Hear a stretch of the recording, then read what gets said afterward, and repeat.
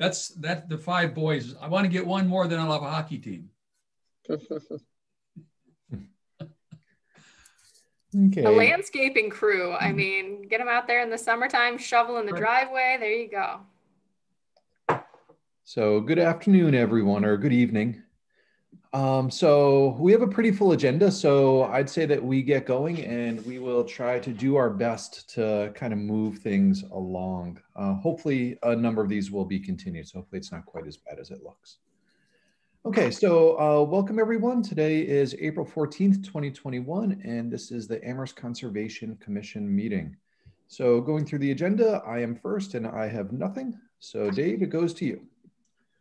Sure, great. I'll be very brief because I know how heavy your agenda is tonight. But first, I wanted to welcome Erin back. It's so great to have her with us again in Town Hall. And there's a little bit of backlog to catch up, but Stephanie did such a great job that I think the handoff has been pretty smooth. So welcome back and congratulations to Erin on the new addition to her family. So it's great to see her around Town Hall.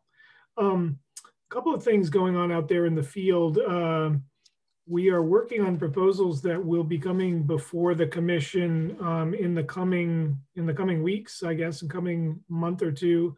We're looking at increasing and improving access to some of the conservation areas. In particular, I'm working with some staff on proposals for a new parking area at Sweet Alice Conservation Area on Bay Road, also Catherine Cole and Podick out in North Amherst, and we'll have some plans coming to you soon on those.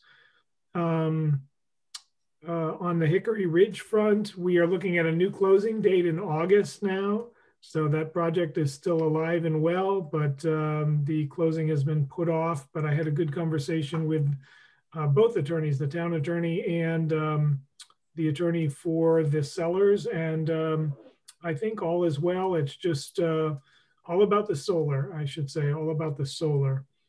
What else is going on?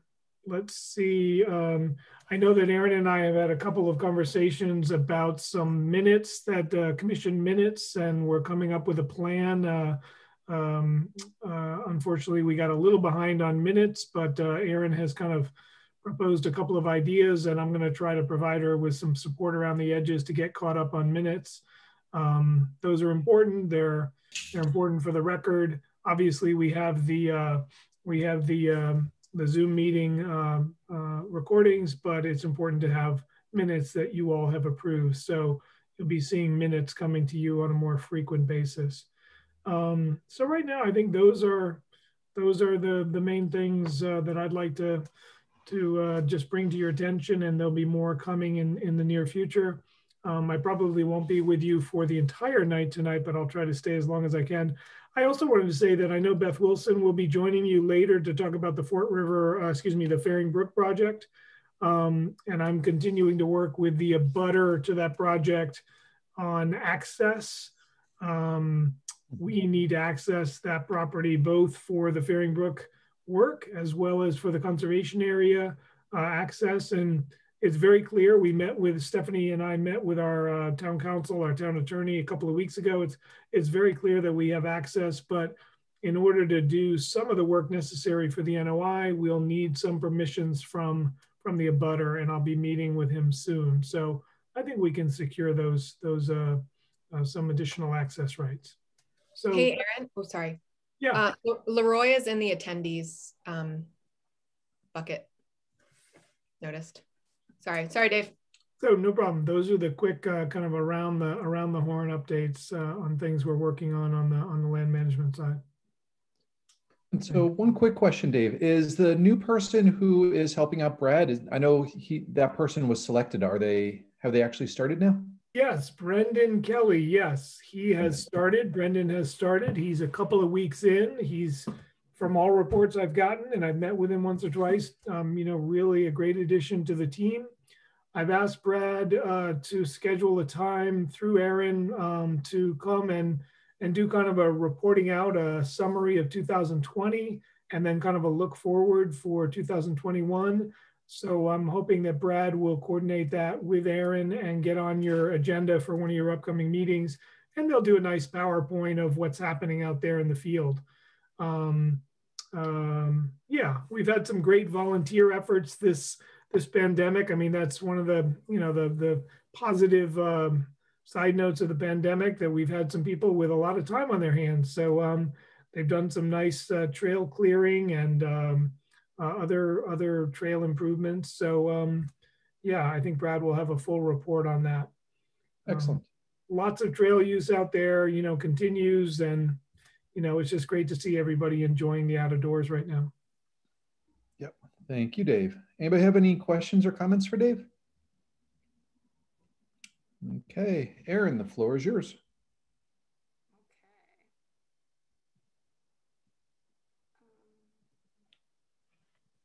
So I'm just going to jump right into other business. Can you guys see my screen here? Okay.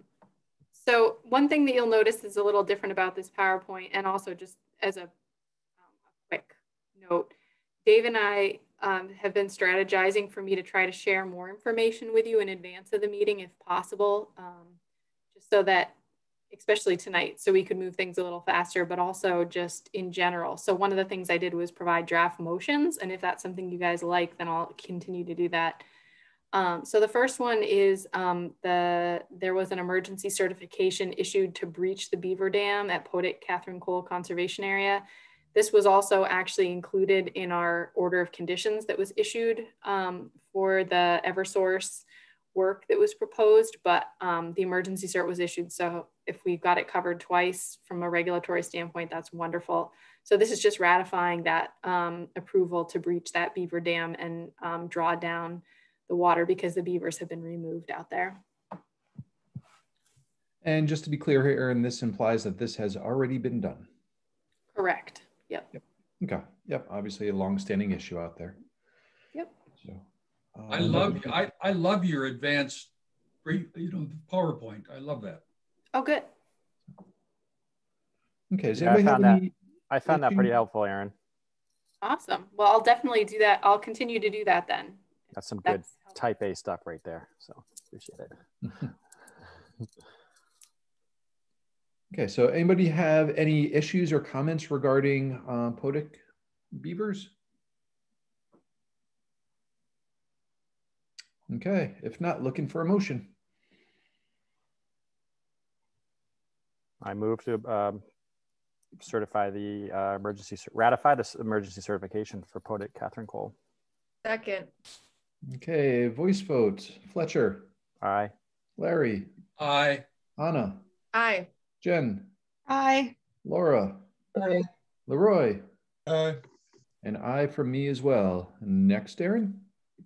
Okay, so there was supposed to be a request for emergency certification for 7 Potwine Place. We're going to table that to the next meeting. There was an issue on the site that I'm working with the applicant to correct. So that's why that's crossed off. The next issue is in late 2019, we issued, this was my first meeting, we issued voted to approve a certificate of compliance for Eversource out on the Pomeroy Court. They had put in a conduit and I had gone out and done a site visit and everything was fine. And for some reason, the paperwork, and I take full responsibility for it, they're saying they never got the certificate of compliance and I can't seem to locate it. So it's basically just a reissue of it with electronic signatures is all I'm looking for approval to do. Cool. That is easy. Any questions or comments? Okay, looking for a motion. I move to reissue the certificate of compliance for 7 Potwine. Is that what it was? 7 Potwine? Eversource Pomeroy Court. Oh yeah, sorry. Eversource Pomeroy Court. Second. Okay, voice vote. Laura. Aye. Aye. Larry. Aye. Anna. Aye. Jen. Aye. Fletcher. Aye. Leroy. Aye. And aye for me as well. Next, please, Aaron. Okay. So the next is that the railroad has submitted an RDA application. And under the RDA application, they've checked to confirm the boundaries for their 5-year management plan where they do spraying along the railroad tracks. And this, because it's an RDA, the state does not require abutter notifications for an RDA, but our bylaw does. They're saying for the last 20 years, they have not been required to do abutter notifications, and that previously Beth has not required them to do abutter notifications for this, to basically just confirm the spray and no spray zones along the railroad tracks, and they don't want to have to notify abutters for that. I had talked with Dave about this, and also Stephanie, and I personally didn't feel comfortable waiving that requirement, and I told the applicant that. Dave and Stephanie also said they didn't feel comfortable waiving that requirement. So it's really a question of whether the commission is comfortable waiving the abutter notification requirement for that. I can go into more detail, but I think maybe just start there and see what people's comfort level is. This was just for to notify where the spray zone or no spray zone is? Or do you have to just notify everybody? It's just to confirm via a request for determination where the spray and no spray zones are. And that's, they use DEP wetlands layer. They also use wellhead protection zones, natural heritage layers and things like that to differentiate where the spray zones and no spray zones will be located for the entire right of way through town. How many people are involved in notifications? A lot. I mean, hundreds. A lot. Hundreds. Yeah, hundreds of abutters. And it's an RDA application. So like with Eversource, when, you know, I was trying to compare apples to apples, it's a little difficult because like for Eversource, it was a notice of intent, which requires abutter notifications anyways. This is an RDA, which under state, they don't require a abutter notification. It's just under our local bylaw. So they're thinking it's a little overkill just to confirm the boundaries of the spray zones to require that notification of hundreds of abutters. I mean, I can appreciate that it's a lot, right? And I think that if people are abutting this, they also have a right to understand when people are spraying next to their property in the potential wetlands. Like that seems clear to me. And I'm sorry that it's 100 or hundreds of abutters. I understand that that's hard. And there's a reason why that bylaw exists. Yeah, so just so that you guys know, if they dig in their heels and they say, no, we're not notifying abutters, there's basically, we would still have to issue it. We would still have to hold the meeting under Wetlands Protection Act and essentially confirm it through Wetland Protection Act. But you guys would then deny it under the local bylaw, which they would have to appeal, I guess, in Superior Court or wherever they would go to fight that battle if they decide not to notify. Yeah, so does anybody remember the history? So I'm looking at you, Fletcher, or maybe Dave. I don't remember. I vaguely remember this coming before us. How often does it occur? Every 5 years. 5 years, okay. So that would be like just before I joined. Probably you guys dealt with it. Yeah, I remember they offered us a ride on the choo-choo train. So I mean, as fun as that sounds, I love a good train, but I mean, in 5 years, right? Like we're talking potentially new people in those houses. We're talking like there's. I think we just need to find out what's been done in the past. I think it's, you know. Well, in the past, they got a pass basically. Yeah. So it sounds like for the past 20 years, they haven't notified abutters. Did I understand that correctly, Erin? That is what they are saying. And sorry. They did send me an email from Beth that stated that she verbally waived the requirement the last go round. But so I got the email from him up on the screen, and it says in the past 20 years, 5 filings, we've not been required to notify abutters. Yeah, I have no firm recollection either way. I do know that Beth is on this call. I don't want to put her on the spot. My sense is if we didn't do it before, that was probably carried forward. I mean, Dave, have you had an experience with abutters complaining about the railroad in this particular circumstance that you know of? Remember? To be honest, we've had more experience, I think the town has, with Eversource. I don't know why that is. I'm trying to kind of visualize the Eversource lines, but I think the spraying along the Eversource lines, the overhead lines, is maybe just more obvious and people notice it more. I don't know. I did get one complaint. I want to say it was within my first 6 months with the town. Somebody called or emailed me stating that they saw the railroad spraying out behind in the no spray zone behind the vernal pools in the center of Cushman. And, you know, it was one of those things where I got the email after the fact and there was really no way for me to go out and confirm. There was no photos provided. And what's been really tough is, like, I didn't know who to contact through the railroad to confirm, deny, you know, get any information. So it was kind of just a notification that I filed away, but I did get that. And again, there are some areas in that general vicinity of Henry Street where there is spraying allowed.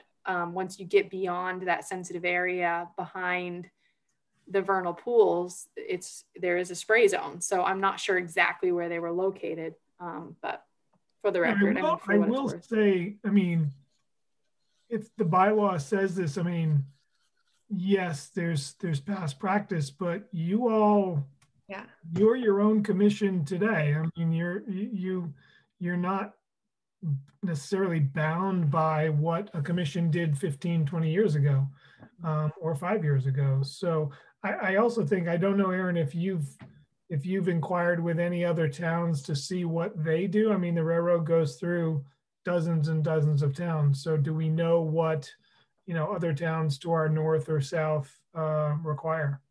I don't, but what I can say is, from the towns that I've worked in, it's very unusual to require abutter notifications for an RDA.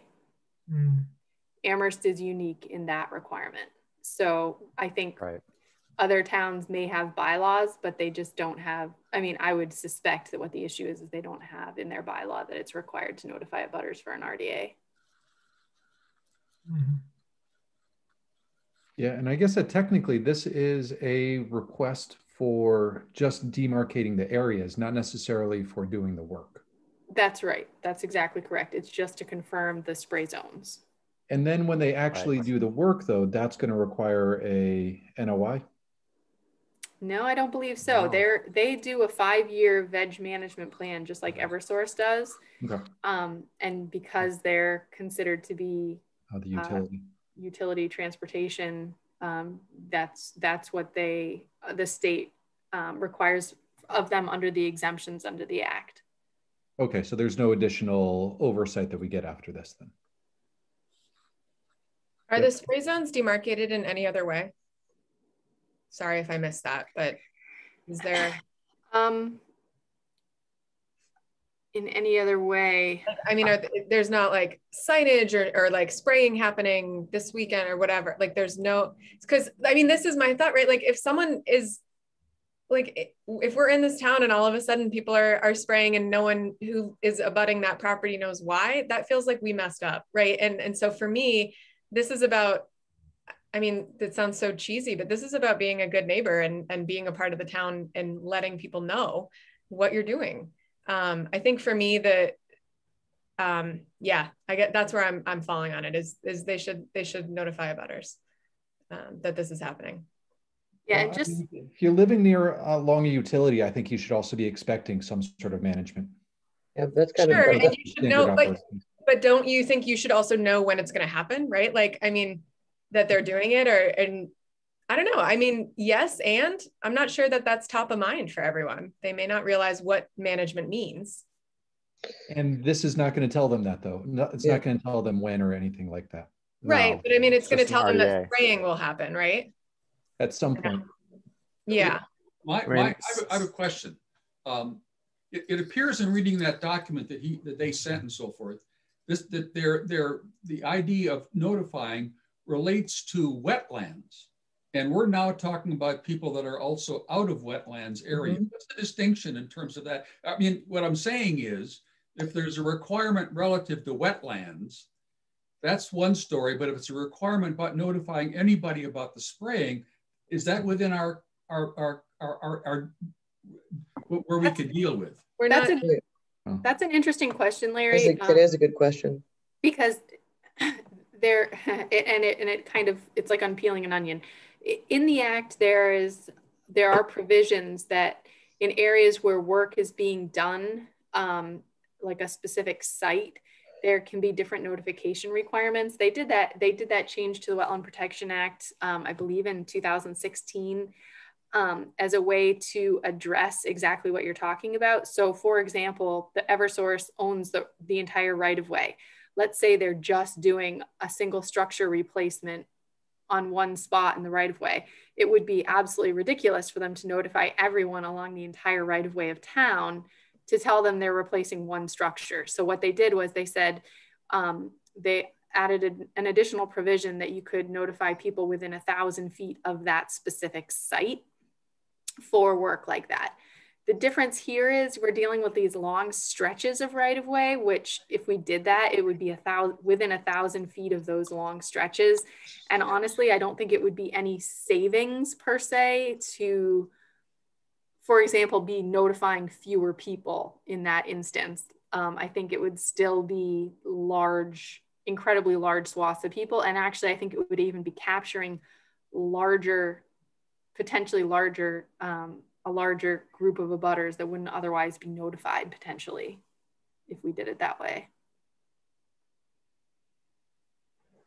It's a tricky question. Yeah. I mean, I think once you're outside wetlands, you're outside our jurisdiction. Yeah. So. Right. Yeah.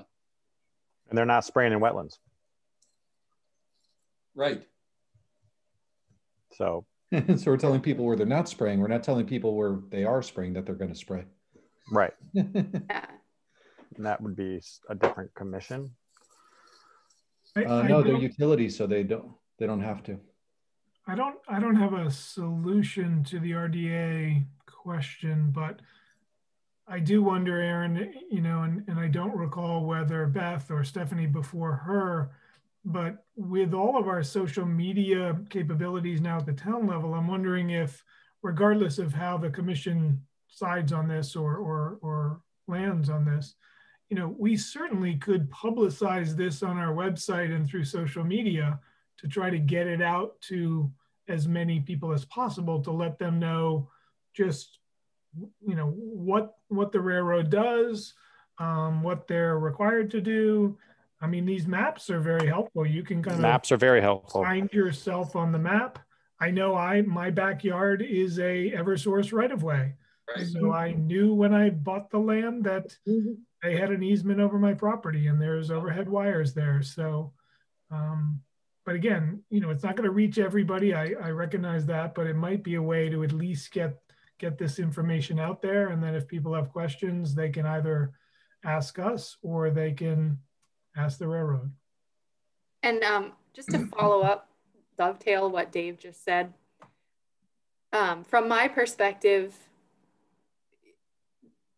I think it's less important to notify abutters and more important for us to be certain what areas are in fact sensitive along this line.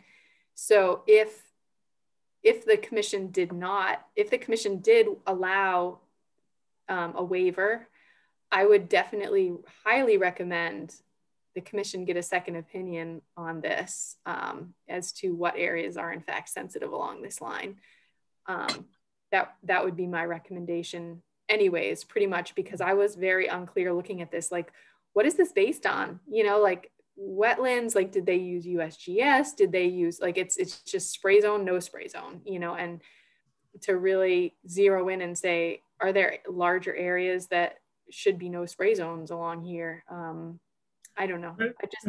That's an interesting take, Aaron. I suspect this is simply from a history of visual inspection along the tracks.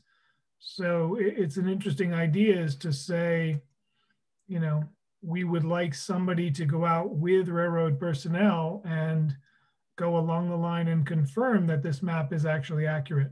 Again, I have a vague recollection that Stephanie or Beth, you know, I even feel like I might have years ago gone out on the rail bed with them, but I'm a little fuzzy on that, whether that was for that purpose or not. But we might have been doing rail inspection for beaver impacts. But anyway, that's an interesting idea, is to actually have them pay somebody to go out and be the eyes of the commission. So. And I'm not suggesting that decision be rendered right now either, as far as like a board discussion. I'm just suggesting that if either way, that would be, I think, a good thing to do, just to verify this. Do we have any record at all of where the delineation was about what areas they spray and what they don't? Do we have anything of that? You're probably looking at it, Larry. Yeah, it would be something very similar to what you're looking at right now, these maps where... That's their map. That's their map. Right. Yeah, I'm pretty sure there's no delineation. There's no wetland scientist who went out and confirmed this. This is done, I'm quite sure, by just visually going along the tracks and saying, here's a wetland, here's a stream. Yeah, I think it's...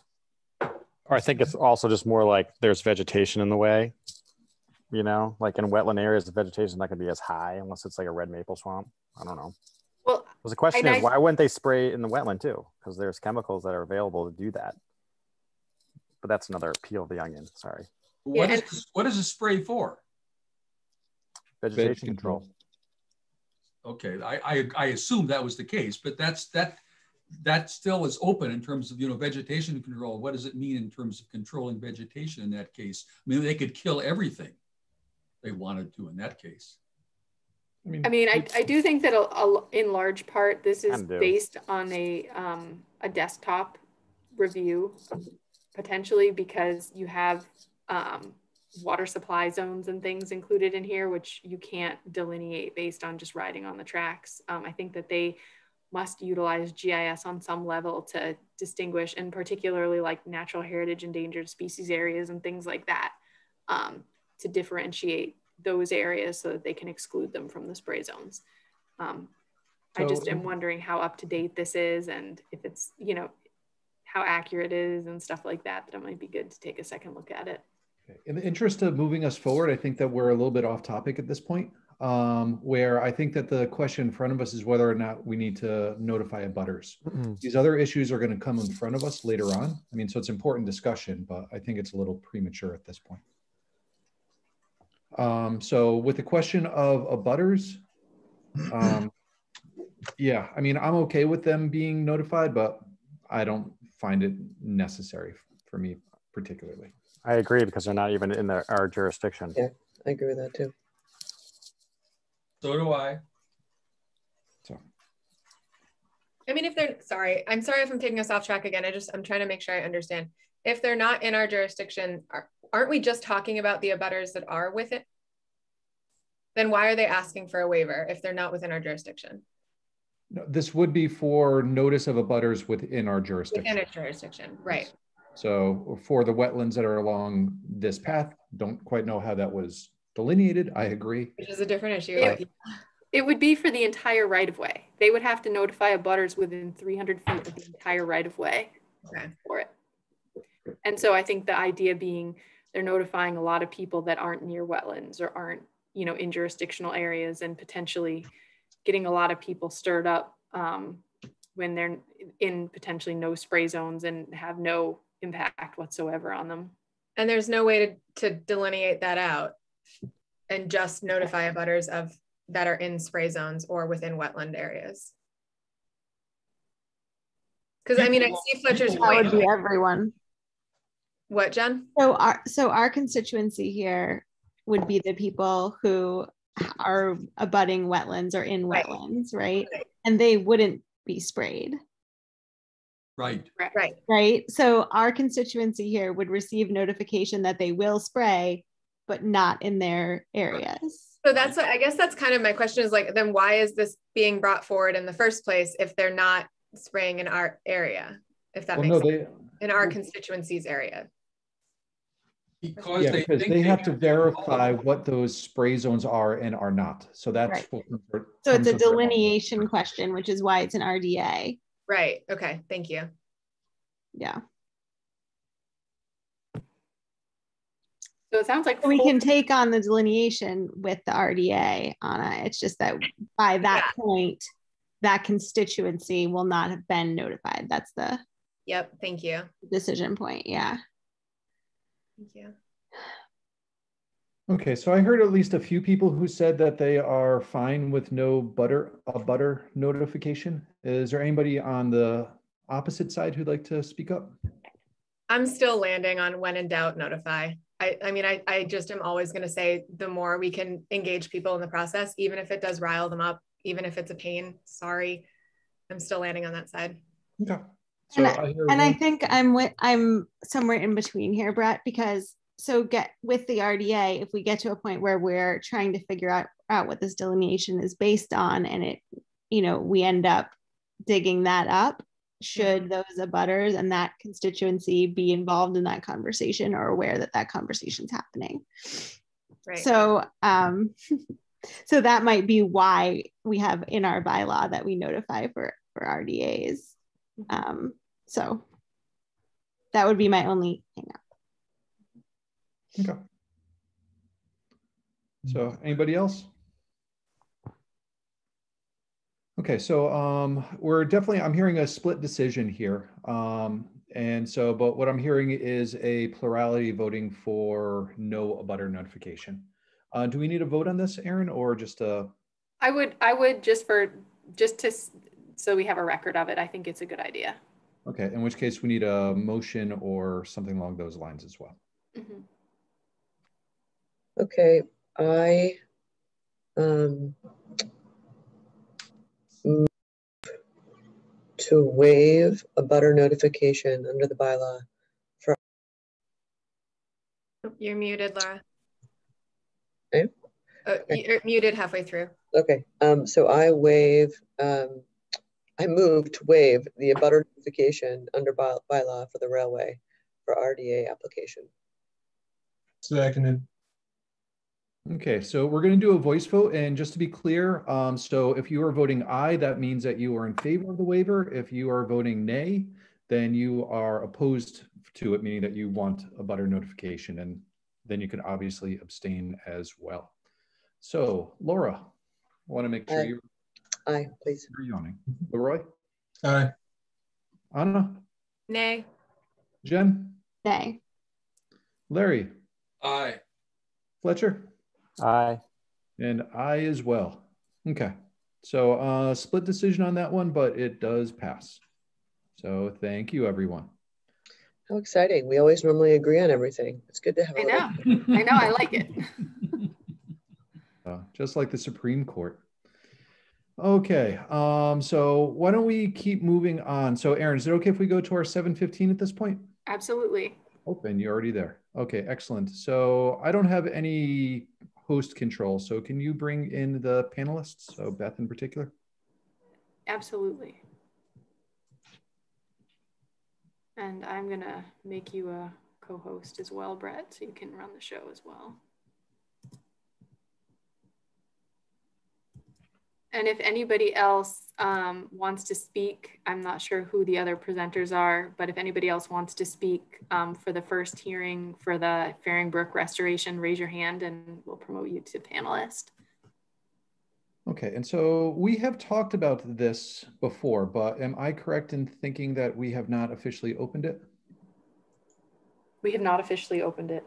Okay, therefore I shall officially open it. This public hearing is now called to order. This hearing is being held as required by the provisions of Chapter 131, Section 40 of the General Laws of the Commonwealth. an act relative to the protection of wetlands is most recently amended in Article 3.31, Wetlands Protection under the Town of Amherst General Bylaws.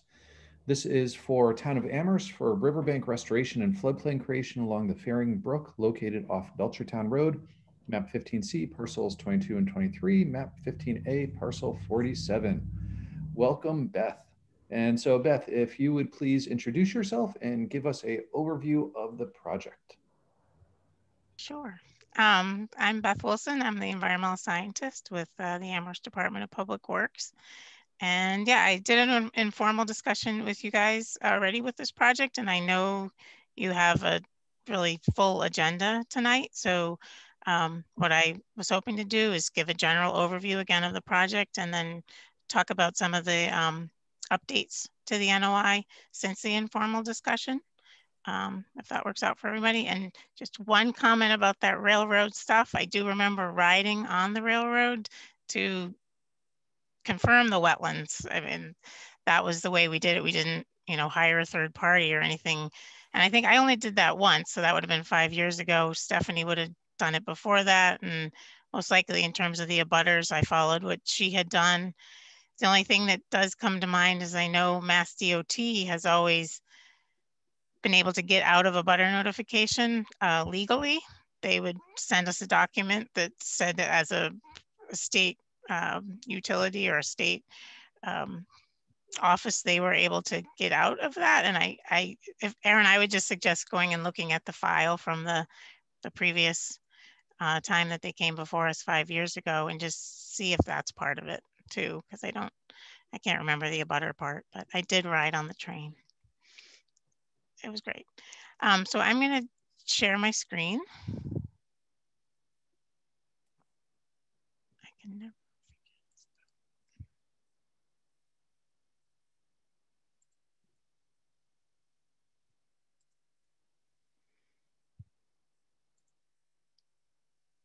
All right, so this is the Faring Brook Floodplain Creation Project. And this is the site location. This area is the about 18,000 square foot floodplain area that it's going to be created in this hatched area on the southern bank of the Faring Brook, all the way up to its confluence with the Fort River. And then the project also includes stormwater drainage improvements on the north side of the brook. And then to give a general overview of sort of the construction sequence for the project, this is the floodplain area. It's going to get, first thing that will happen is that area will get cleared.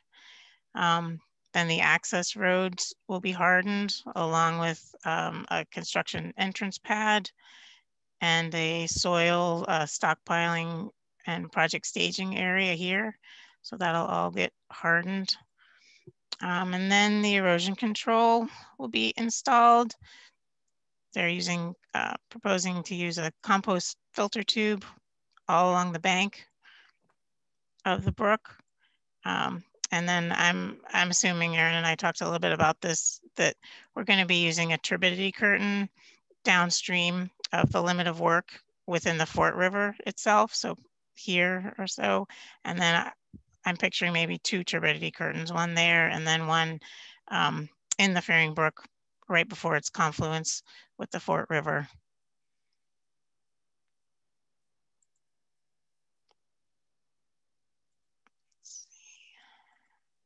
And then the next stage of the project would be once the clearing's done and all the erosion control is in, we would do the in-stream work, which is boulder clusters that are going to be installed in the stream. And we put in the NOI 3 to 5 of those. There's only 3 shown on the plans, but we might increase that. The purpose of the boulder clusters is to improve bed diversity and in-stream habitat. Each cluster consists of 6 boulders. I think 2 to 3 of them are sort of buried and to stabilize the other boulders on top. They're pointed in a direction to move the flow of the stream, create some pools and riffles. So those would go in, and at the same time, we're hoping to use some of the wood that's cleared from the site in the stream also. So to place some large woody debris in the stream to also just improve stream habitat. There's also going to be these 4 areas where core logs are going to be placed with cobble toes, and those are just to stabilize the bank in those 4 locations. Once that work is complete, the excavation of the soil and the grading of the soil will happen. These are the new grading lines on this sheet right here. It'll be graded sloping to the south, so it will slope up in this direction. And all that soil will be removed from the site. Once the excavation's done, we'll be building 2 of these large woody habitat structures within the floodplain itself. And those are going to consist of, I think it was up to 10 actual boulders and large tree limbs. Again, we'll be reusing the lumber that's cleared from the site to construct those habitat features. And then the site will be replanted with all native species. This is our planting plan on this sheet. And the overall goal of the project is to lower the banks to a point where the water can flow over the banks much more frequently, can spread out to slow the flows and allow sediment deposition and treatment of the water by the vegetation. The water that ends up actually getting into the Fort River will get treated in this area, but the whole area is also really an area where water can infiltrate. And again, this will draw water from the channel, which will slow flows and slow erosion happening in the channel. And on top of that, this project is getting rid of a whole lot of invasives. So it's really improving habitat in this large 18,000 square foot area. Right now, in the report, I documented the invasive species that are in there. There's photos, there's every kind of invasive. There's bittersweet that's taking down the few mature trees that are there. This whole area here is all Japanese knotweed. There isn't any mature trees or anything in this area. It's just knotweed.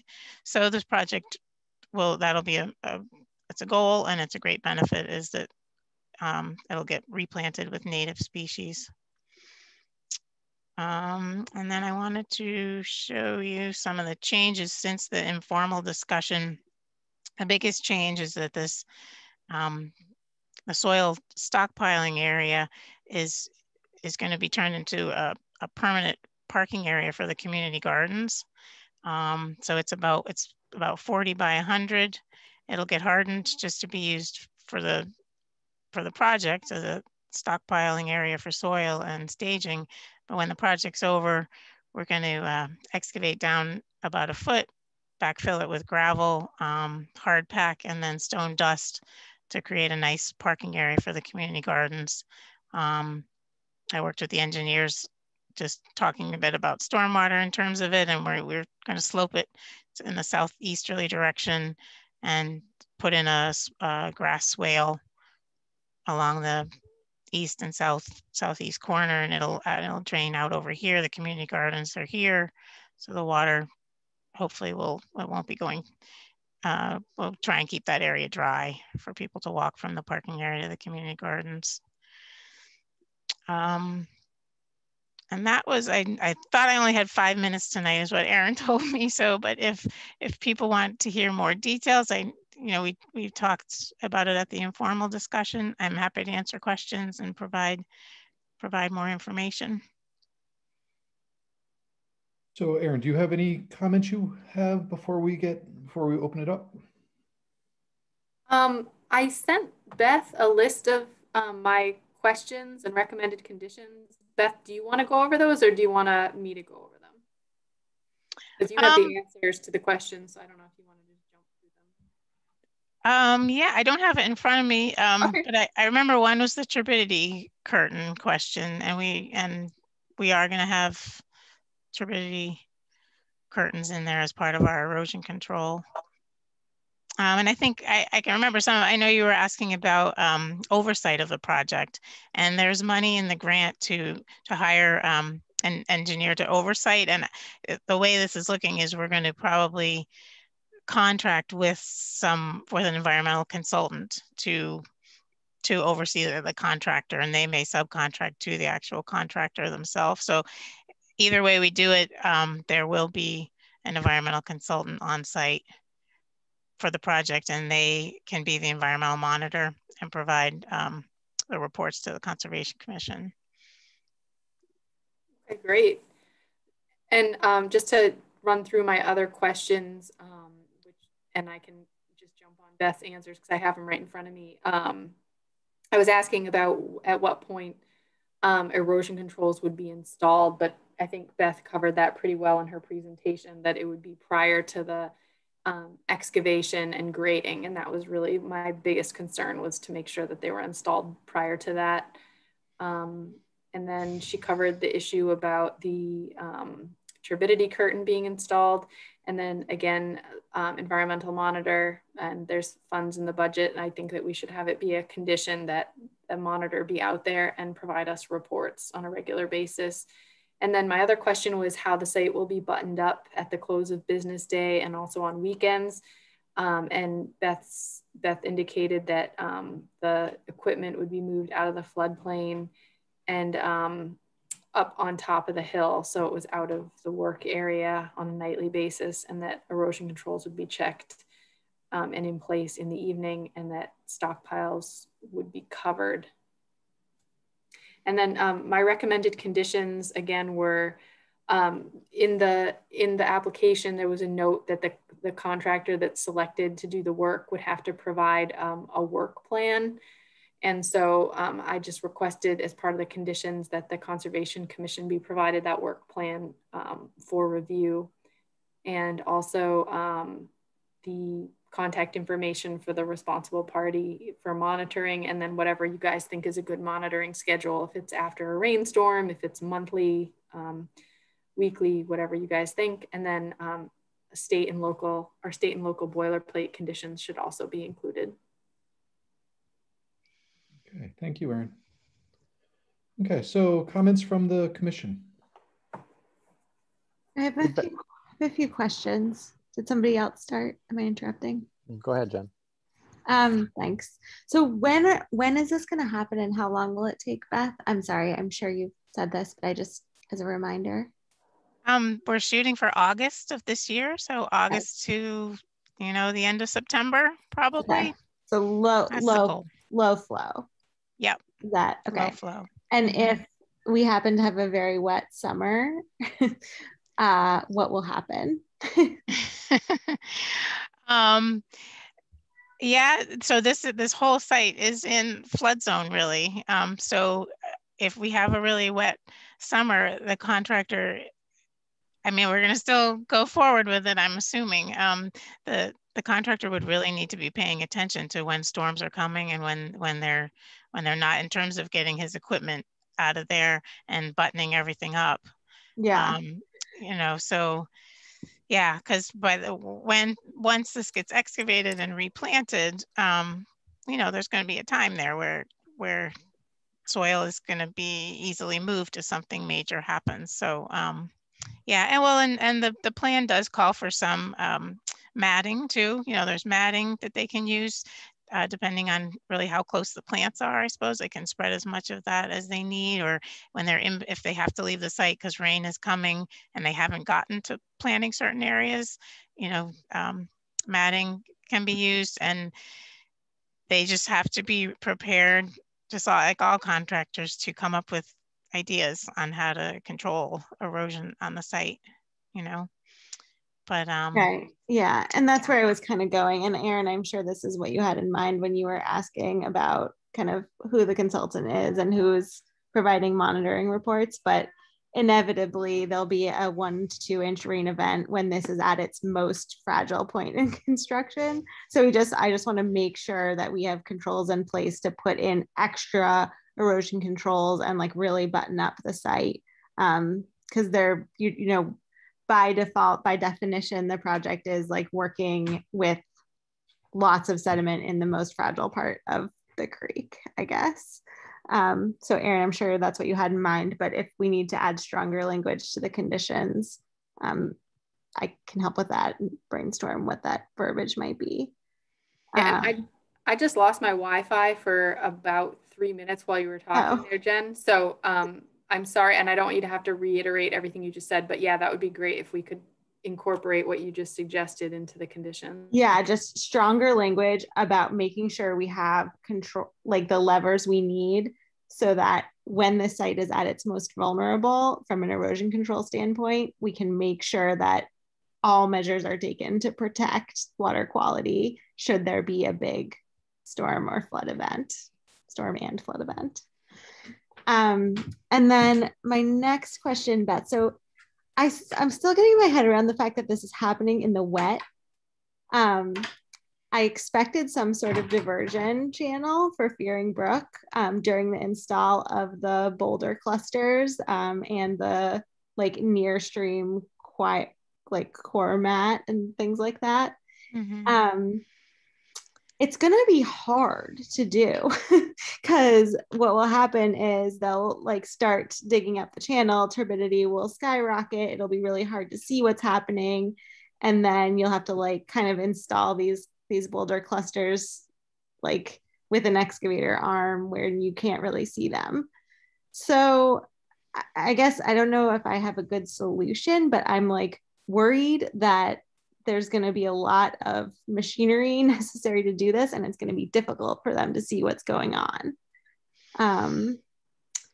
That's just from it's literally having been an engineer on site at these projects. Like even when we weren't required by regulations to divert, we often did because of that reason. So I don't know if we need like some sort of estimate of like flow levels that are okay for the in-stream work. Like if flow levels are, I don't want to throw numbers out there, but like if we have like a full wetted width of the creek, you know, and that might not be the best time to go in and do the in-stream work, like maybe at lower flows. Mm-hmm. So like they could technically do the grading on the floodplain and then go in and do the in-stream work, you know, like, so there should be some sensitivity to the timing of the in-stream work to the flow levels in the creek. Yeah, no, that makes sense. And that you could definitely write a condition that says that, you know, that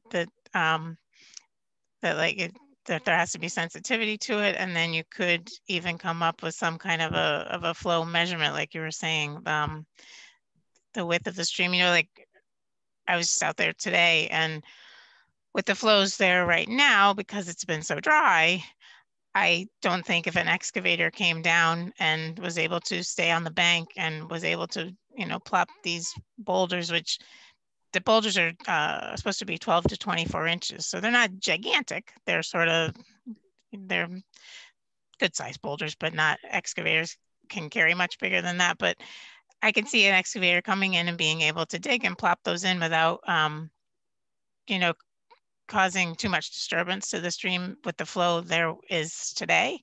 But yeah, certainly you wouldn't want to be doing it after a storm, even, you know, within 24 hours, 48 hours after a big storm event, probably. So what you're suggesting, sort of a width of the sort of submerged channel might be a good measurement. Yep. And chances are the contractor isn't going to want to do it in like the super wet. So we're both protecting ourselves, and it's to everyone's best interest, but that might be worth conditioning. Yeah, I have to think about like what the technical terminology would be for that. You know, it's like really it's low flow conditions, but how do we make that you could do something with something you could do, like you had said, the sort of the width of the submerged channel, but also you could do no previous rain events in 48 to even more 72 hours, something like that, so that they really end up having to pick what days to do it based on recent storm events. Yeah. Or you just say, you know, make sure that the contractor can see what they're doing. There's that. Yeah, I mean, you just never know, you know? Oh, totally. You have to make it very clear. Yeah, and that's the worst thing when you when there aren't tight controls, and then you can't control when machinery is in the creek, because that's like the most sensitive time, right? Now, Beth, is that something that we could work out in the work plan that the contractor is submitting to review that and set those parameters at that time? I'm just wondering if we need to include that level of specificity in the order of conditions, or if we could say we reserve the right to modify the work plan in compliance with the order of conditions to protect the resource areas, or something like that. Yeah, I think, yeah, you could.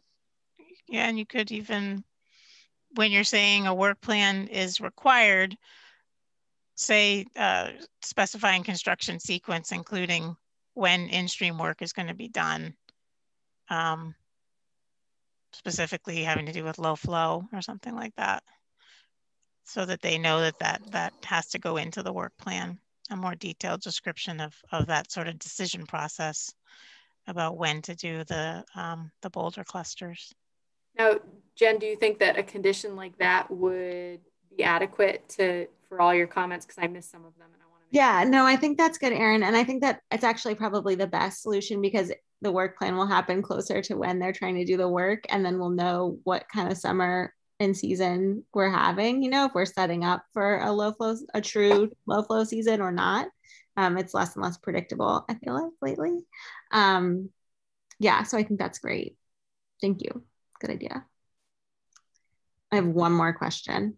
And just one quick comment. So I noticed that there's one person from the public who has their hand up, and just let them know that once we're through with all of the comments from the commissioners, I will go to the general public. So sorry, Jen.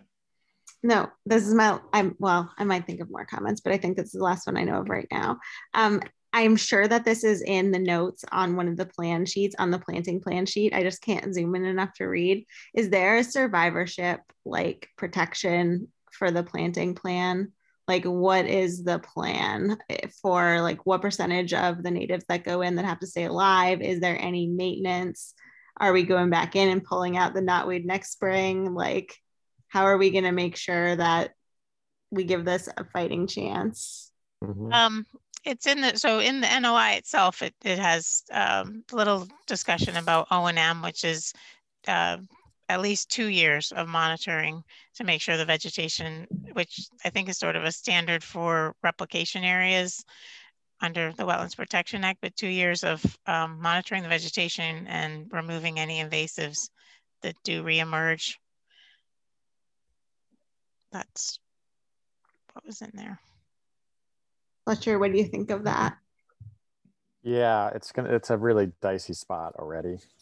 But they're gonna excavate to get a lot of that out, but you're gonna get stuff coming downstream. So 2 years, it would be nice to, I don't know if we can do more, or if we can, get a volunteer group or something to monitor it or something. It's gonna come back. Mm-hmm. So the question is, how aggressive do you want to keep it at bay?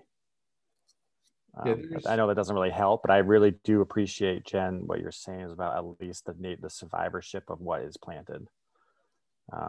That happens all the time. They plant stuff and it just dies. Usually what happens is people overplant for that purpose, but to make sure that there's a certain percentage of survivorship, I think is key to at least get those roots in there and establish themselves. Yeah, and not get taken over by knotweed. Yeah, and Fletcher, to your point, there's lots of invasives right across the stream and on both ends of the extent of work. So Oh yeah, coming back. totally. So that they're going to be there, but the question is, I appreciate the idea of making sure whatever is planted, there's a certain percentage of survivorship. Because at least if they can get there and establish themselves, they're going to do what you just said, what you explained, Beth, in terms of the benefits to the stream. So at least that will be there. But you got to stay on top of it, and you know, we that's the problem when we permit these things all the time. Like, you know, we're like, oh, they're like, yeah, we're gonna take care of the invasives, but yeah, they walk away after 2 years. Well, don't forget this is Amhersttown Lynn. So no, I know that's why that's why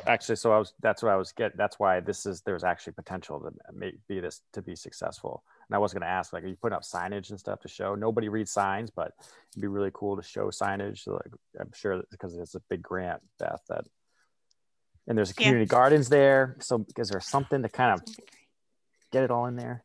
Oh yeah, no, there's a kiosk that we got through this grant, but then there's other signage for Fort River Farm. I know that some exists already, but I think probably Dave has plans of other signage. So there'll be plenty of information about this project out there.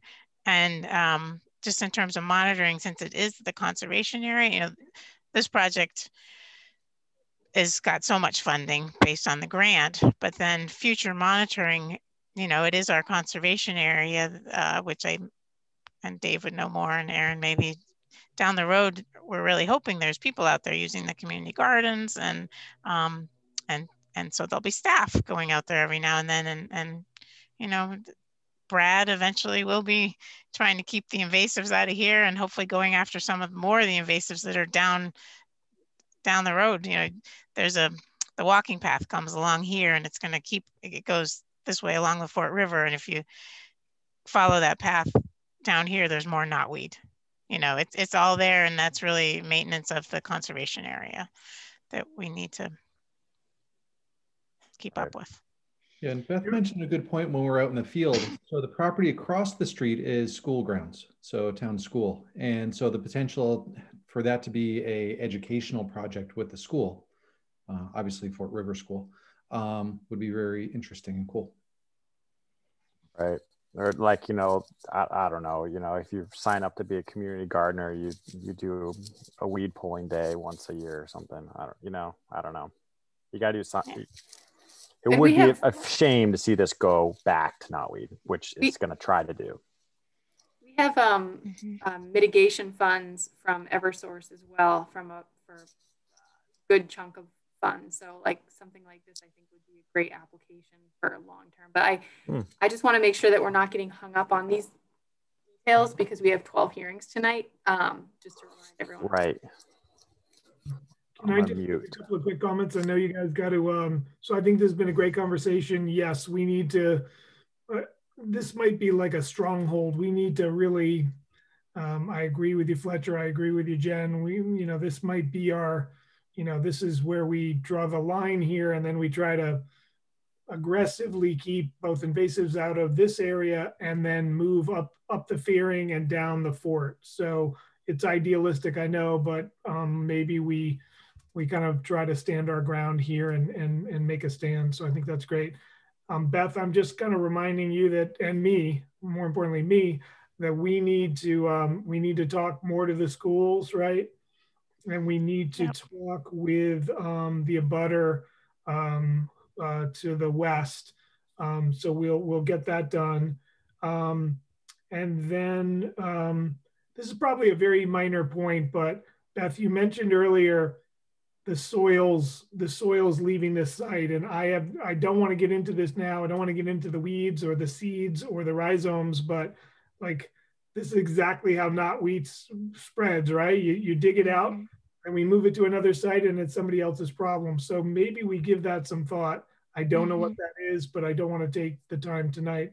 And then lastly, Beth, I don't know, and I could be just not remembering this, but Kestrel does own a CR over this property. And I don't recall having a lot of conversations with them about the project, but I think we probably should brief them about the project sooner than later. So I'll put that on my list, and maybe we can have a Zoom with you and Aaron and myself just to talk them through this? Yeah, sure. Yeah, I have a vague recollection of Stephanie talking to them, or at some point talking to them about it, but it's been a long time. I think we talked to their past land specialist, Paul Gagnon, I believe was how you pronounce his name. Oh, he's gone, huh? He's gone now. And lastly, I just love how, Jen, how you call it a creek. I love that it's a so. Stream. I have a background ignorance question. I assume that water comes from the area below, south of College Street and west of Southeast Street in the area that Amherst College is. How does it get there? How does it get to the sanctuary in Amherst College? No. How does it get from Amherst College to there? It goes under Southeast Street. So there is, that's what part of my question. So there is a channel, or there's a conduit that carries under Southeast Street over there behind and below the bank. The bank. Yeah, it goes under Florence Savings Bank building, and then other pipes join it. It's what actually ends up coming out into the Fearing Brook is sort of a combination of tributaries right there at that intersection. And then the Fearing Brook, the outfall is right behind where Michael's Billiards used to be. Yeah, that's where all those. Yeah, I can see that part because I'm looking at the town map and so forth. But it was my ignorance. I'm stupid about where that came from. And all of a sudden here's Fearing Brook, and I know it's over there, but it's like some other places in town, which we can talk about up toward Triangle Street, where water disappears and comes up someplace else, or Fearing Avenue, or Fearing Street. Fortunately, that's on our agenda tonight, isn't it? Eventually. Tambrook. Yeah, eventually we'll get that. Yeah, right. So. I think that exact reason that you just articulated, Larry, the fact that Fearing Brook is underground under the East Amherst Center intersection is exactly why this project is so cool, though, because what happens is sediment is probably just shunted through that underground system, and then this is the perfect situation to allow sediment to settle out here and be a functional kind of textbook floodplain where you have accretion of fine sediments. So Beth, I hope all my questions are icing on the cake, and I think it's a really exciting project. I think that's why I brought it up, is because it really goes back to what's feeding all that. Yeah. So Beth, I have two questions related to the work going on here, both related to endangered species. And so you have a couple out here. And so when we were in the field, you mentioned what's happening with the mussels. So there's at least potential habitat for endangered mussels here. There's also turtles. Right. And when we were in the field, we didn't mention turtles. So can you just comment real quickly about what the plans are to deal with both of those? Yeah, so Natural Heritage reviewed this, and in both cases, they want, well, for the turtles, they want a turtle protection plan put together, and I'm pretty sure they were requiring a environmental consultant, turtle specialist to put the plan together. So we'll have that done prior to the project. Typically that means sweeping for turtles and possibly putting up some barriers for the turtles, which often can be instead of the compost, the filter tubes, it may actually be silt fence, but we'll work with somebody on that. And the mussels is the same thing, that we need a mussel specialist who's gonna, right before construction starts, they sweep the area where the boulder clusters are gonna go. And I think the farthest east boulder cluster may be the only one that's actually in the mapped natural heritage area. These other boulder clusters are outside of it. But that area needs to be swept for mussels, and then the mussels will get relocated by the biologist. Okay, thank you, Beth. And then maybe I missed it when you were presenting earlier, but I just want to make sure that the commission realizes that there's also a piece of this project that is on the north bank of this that goes into Fort River School. And that's going to create some additional work that's happening here. Yes. Yeah, I know I had talked to you guys about that at the informal, and I didn't know how much time I had tonight to talk about all of those things. Okay. And then Beth, you said that you are waiting for a letter from DEP. Has that arrived yet? Yeah, Aaron, yep, Aaron forwarded it to me today, and surprisingly, they had no comments, which is wonderful, which is wonderful. So we have a DEP number, and Mark had no comments. That is surprising. Okay. Yeah. Okay, so any other comments from commissioners on this? Okay, so I'm going to open it up to the general public now. So somebody had their hand up before, but it's down now. So if you want to re-raise your hand, or if there's somebody else wants to raise their hand, and we can allow you to speak. Okay. So Cindy, I hit the magic button, so you should be able to speak now. Oh, good. Can you hear me? Yes, we can. Yep. Hello? Yes, oh, we can hear you. My name's Cindy Del Papa. I'm with the Cindy Del Papa with the Division of Ecological Restoration, and I am the project manager for this, for DER for this project. We are partnering with this town on the Abbey Brook, Fearing Brook Restoration, wrong urban river. I just wanted to speak about the boulder clusters. They take literally minutes to put in. If you have a contractor who knows what they're doing, which hopefully we will get.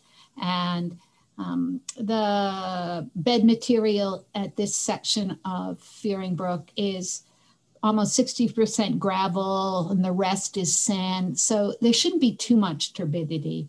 The turbidity is coming from upstream and from the bank material. So I agree that they shouldn't be doing it in anything but the lowest flows they can manage, but it should go very quickly. It's not a days long undertaking. And the other excavation is all going to be above mean high water. So provided we don't have a tropical storm or a hurricane come through, mostly it will be in the dry, we hope. Excellent. Thank you, Cindy. Okay.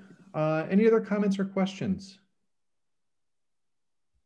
So it doesn't sound like we're waiting on anything else. So I think if at this point, Beth, if you could unshare your screen, and then Aaron, you have a motion that is ready for this?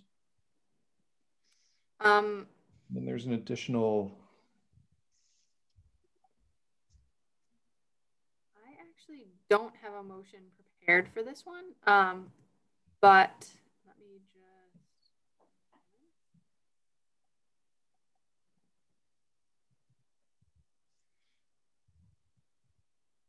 So the DEP number is 089684.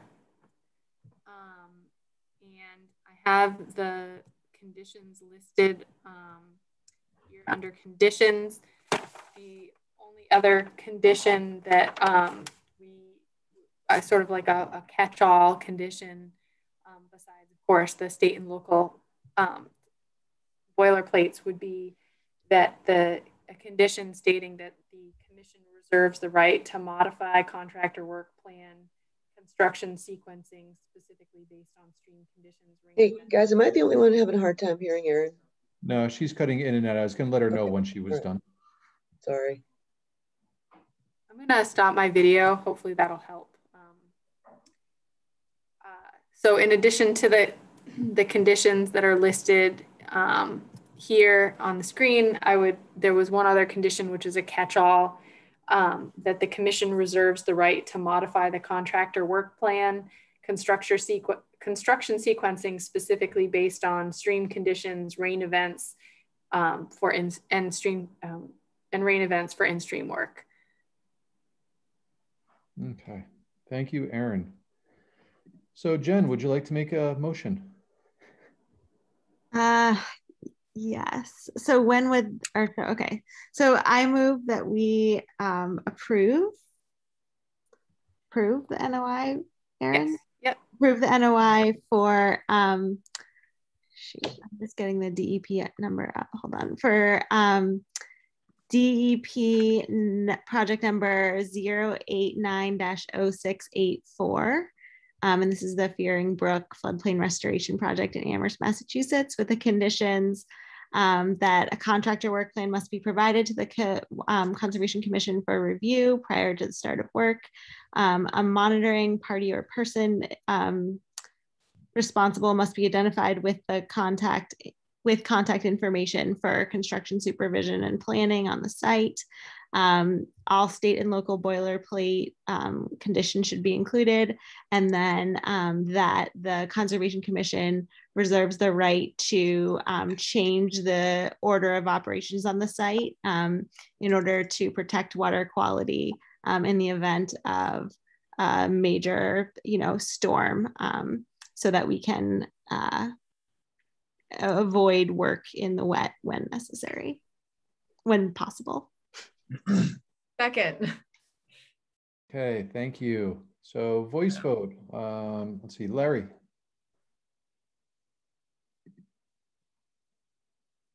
Aye. Laura? Aye. Jen? Aye. Anna? Aye. Fletcher? Aye. Leroy? Aye. And aye for me as well. So we are good on this one. So thank you very much, Beth. We look forward to, seeing the great work that happens here. This is cool. Long time Thank you. coming. Thank you. Have a good long meeting. Thanks, Beth. You can stay if you want, Beth. Bye. I'm at my office. I need to go home now. Bye. Okay, so we're going to move on to our next item. And so Ward, if you are here, and so if Aaron, if you can let Ward in, I'll officially open the meeting. This public hearing is now called to order. This hearing is being held as required by the provisions of Chapter 131, Section 40 of the General Laws of the Commonwealth, an act relative to the protection of wetlands, as most recently amended in Article 3.31, Wetlands Protection under the Town of Amherst General Bylaws. This is Ward Smith for Gordon Paley for construction of single family home in a buffer zone of bordering vegetated wetlands located at 24 Paley Village Road, map 21B, parcel 87. So welcome, Ward, and if you introduce yourself and give a brief background on the project, please. Yep, I'm Ward Smith, professional wetland scientist. This is Lot 5, Paley Village Road. This was a subdivision that was previously approved by the Conservation Commission, but the order of conditions has expired. This is the last lot in the subdivision that was never developed. It was cleared, and the lot is still cleared, but the property was never developed for a single family house. I redelineated the wetlands. The wetlands were originally delineated by Chuck Douchy. I redelineated the wetlands in the fall. Essentially what Chuck delineated, I think my flags were a little bit higher, which is usually what happens when I redelineate no line. It's a 2,200 square foot, 2-story house. The lot doesn't have a ton of space, but there's enough space to maintain a 35-foot setback from the wetland line. The work limit is proposed to be silt fence on the plan. I would expect the Conservation Commission to require a double erosion control line given the slopes there. It's fairly steep, not super steep, but it's fairly steep. So there's going to be a walkout basement in the back, and the front of the area will be lawn with a paved driveway. That's basically a synopsis of the project. Great, thank you, Ward. Aaron? Yes, so I'll just show photos for anybody who didn't make it out there.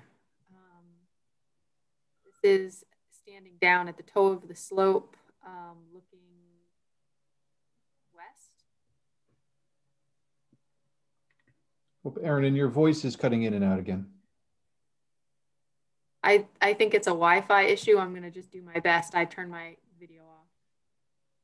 This is looking directly at the wetland. This is looking north. This is the lot standing at the road facing down.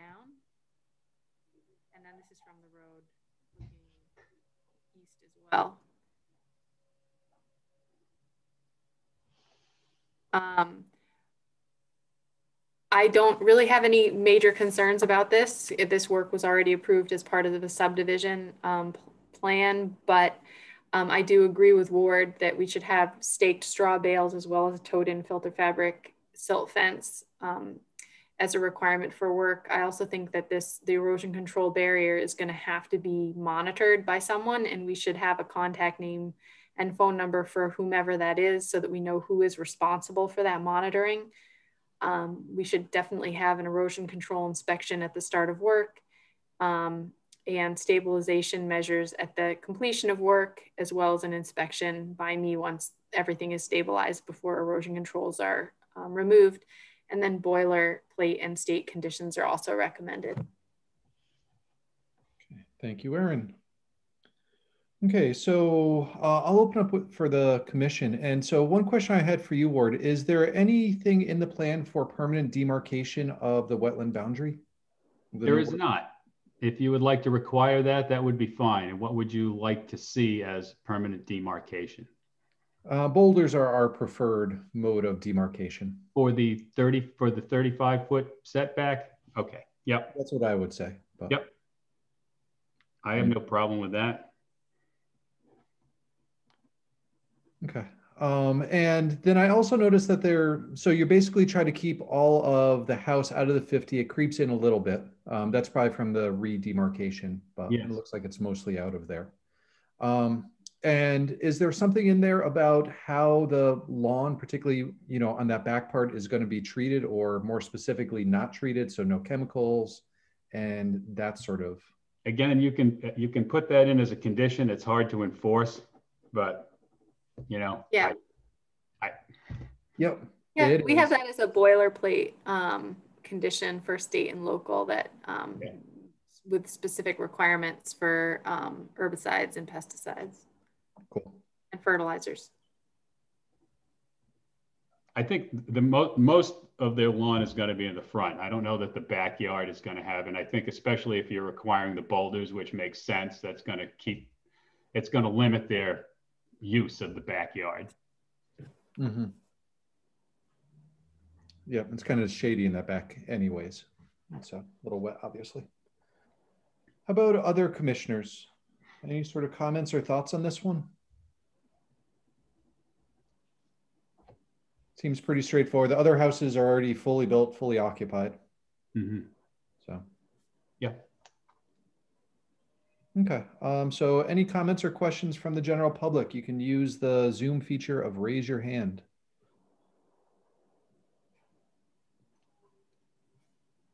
Okay, not hearing any. Looking for a motion.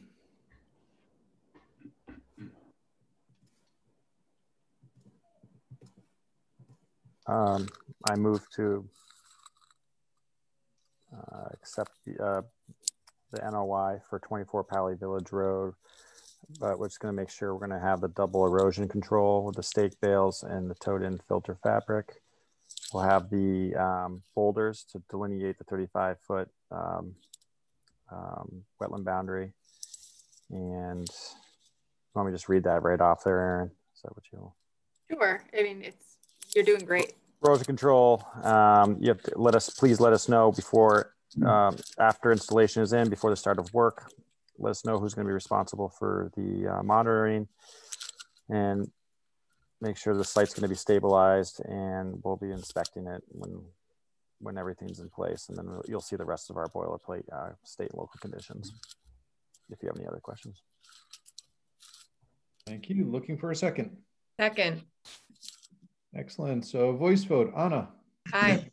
Fletcher. Aye. Leroy. Aye. Jen. Aye. Larry. Aye. Laura. Aye. The people jumped around on me. So did I lose anyone? We're good. Okay. And I for myself as well. So thank you very much, Ward. We are good. And you'll be getting some paperwork from Erin. Thank you very much. Have a good evening. Okay, so we are moving on to continuation. And so this is from Haynes Hydrogeologic Consulting for Amherst Poor Farm. And so if the applicants are here for this, I will make you a panelist. Okay, so where'd you go? Should be over here. Okay, well, I see Meredith is in, and I thought Dave was here too. Then Alan Weiss is here for this. Dave is somewhere out there. Yeah, yeah.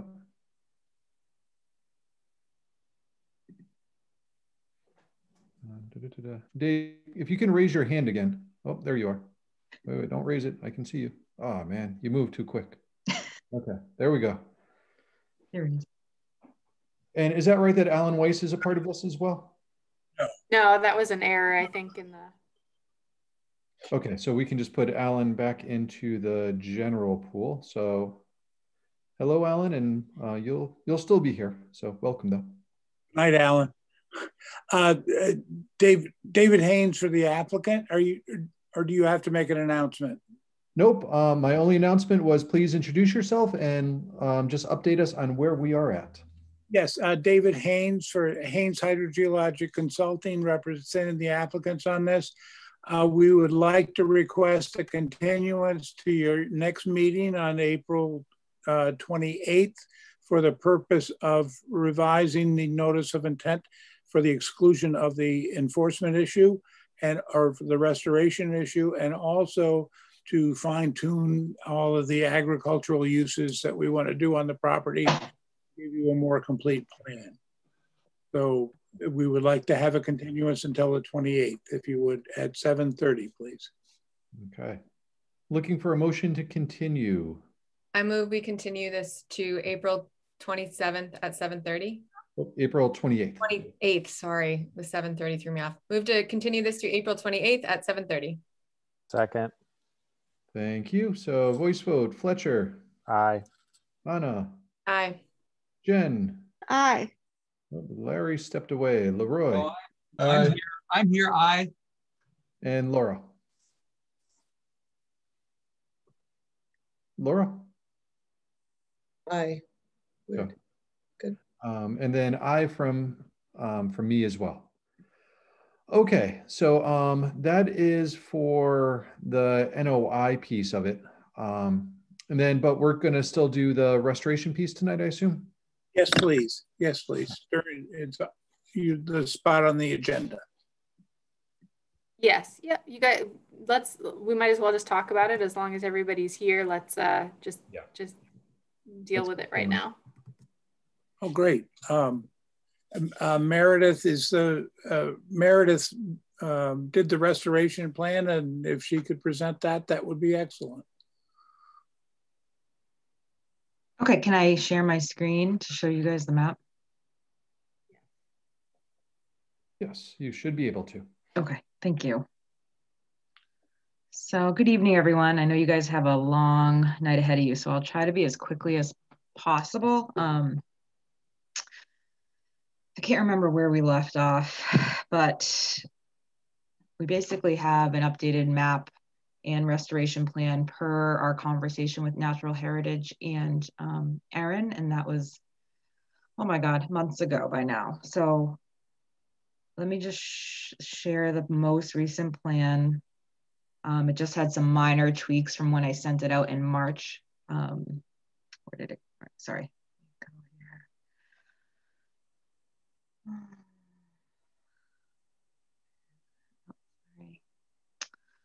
A second, not seeing it all of a sudden here. We have copies on our side too, Meredith, if you'd rather have one of us share. Oh, of the map I sent tonight, earlier today, I mean. Oh, here it is. Can you guys see that? Yes. Okay.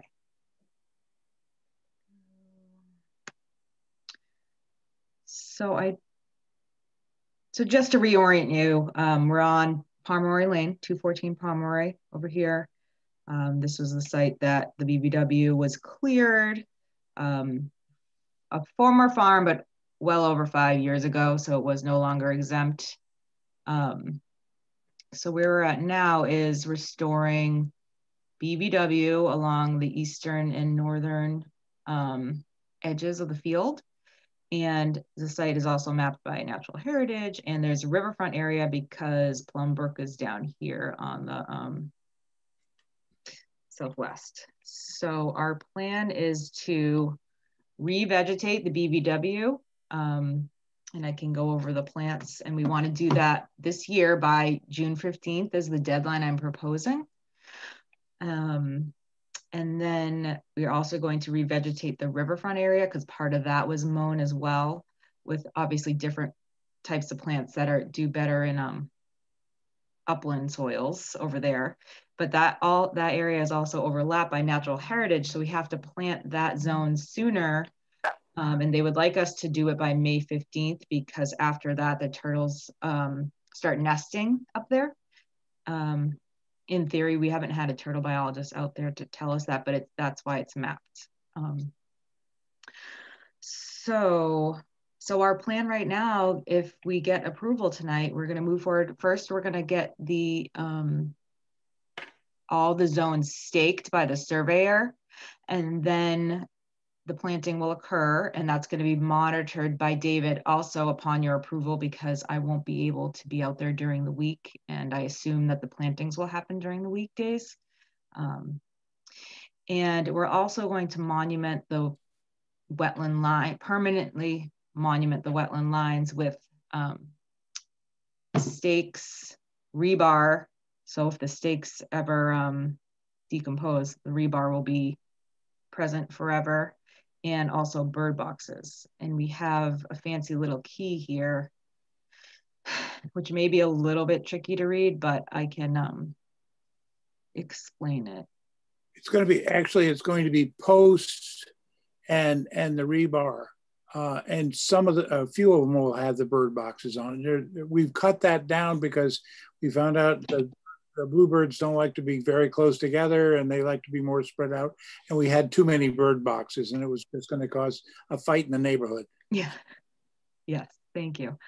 And so the little green dots represent bird boxes, and that's along the BVW line. I think the flags are about 30 feet apart, more or less. And so we're going to monument every flag. And then if they're more than 30 feet apart, we're also going to put a post. Am I saying that correctly, David? Basically, we've shown all the posts we're going to put in. There's a couple, it stretches a little bit. There was going to be too many posts. So, I mean, they're basically 30 feet apart, and we fill in any big gaps with an extra one. And the rebar, the posts are going to be 4-inch posts.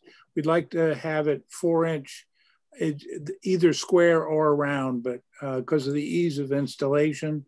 And the posts are going to be in front of the rebar. There's going to be rebar at every flag, and a post in front of it, or adjacent to it, in front of it, with a marker on it about not mowing beyond it. And then there'll be a couple of interim posts that weren't wetland flags, but are on the line, so prevent intrusion into the wetland area. And that's Meredith's plan. And I will just say, so in the riverfront area, we're proposing to plant 215 shrubs. Those will be low bush blueberry, huckleberry, and sweet fern. We also chose those plants because we hope the turtles will like that, the low hanging fruit of the blueberries and potentially huckleberries. And then in the BVW areas, we're going to plant,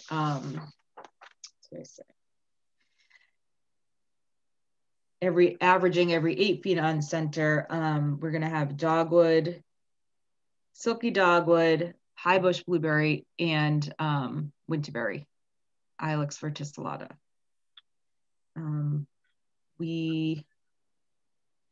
We're gonna have a monitor out there, so whoever is doing the planting is going to guide the landscapers to make it look like a wetland, so we don't have plants in rows. It's not meant to be farmed.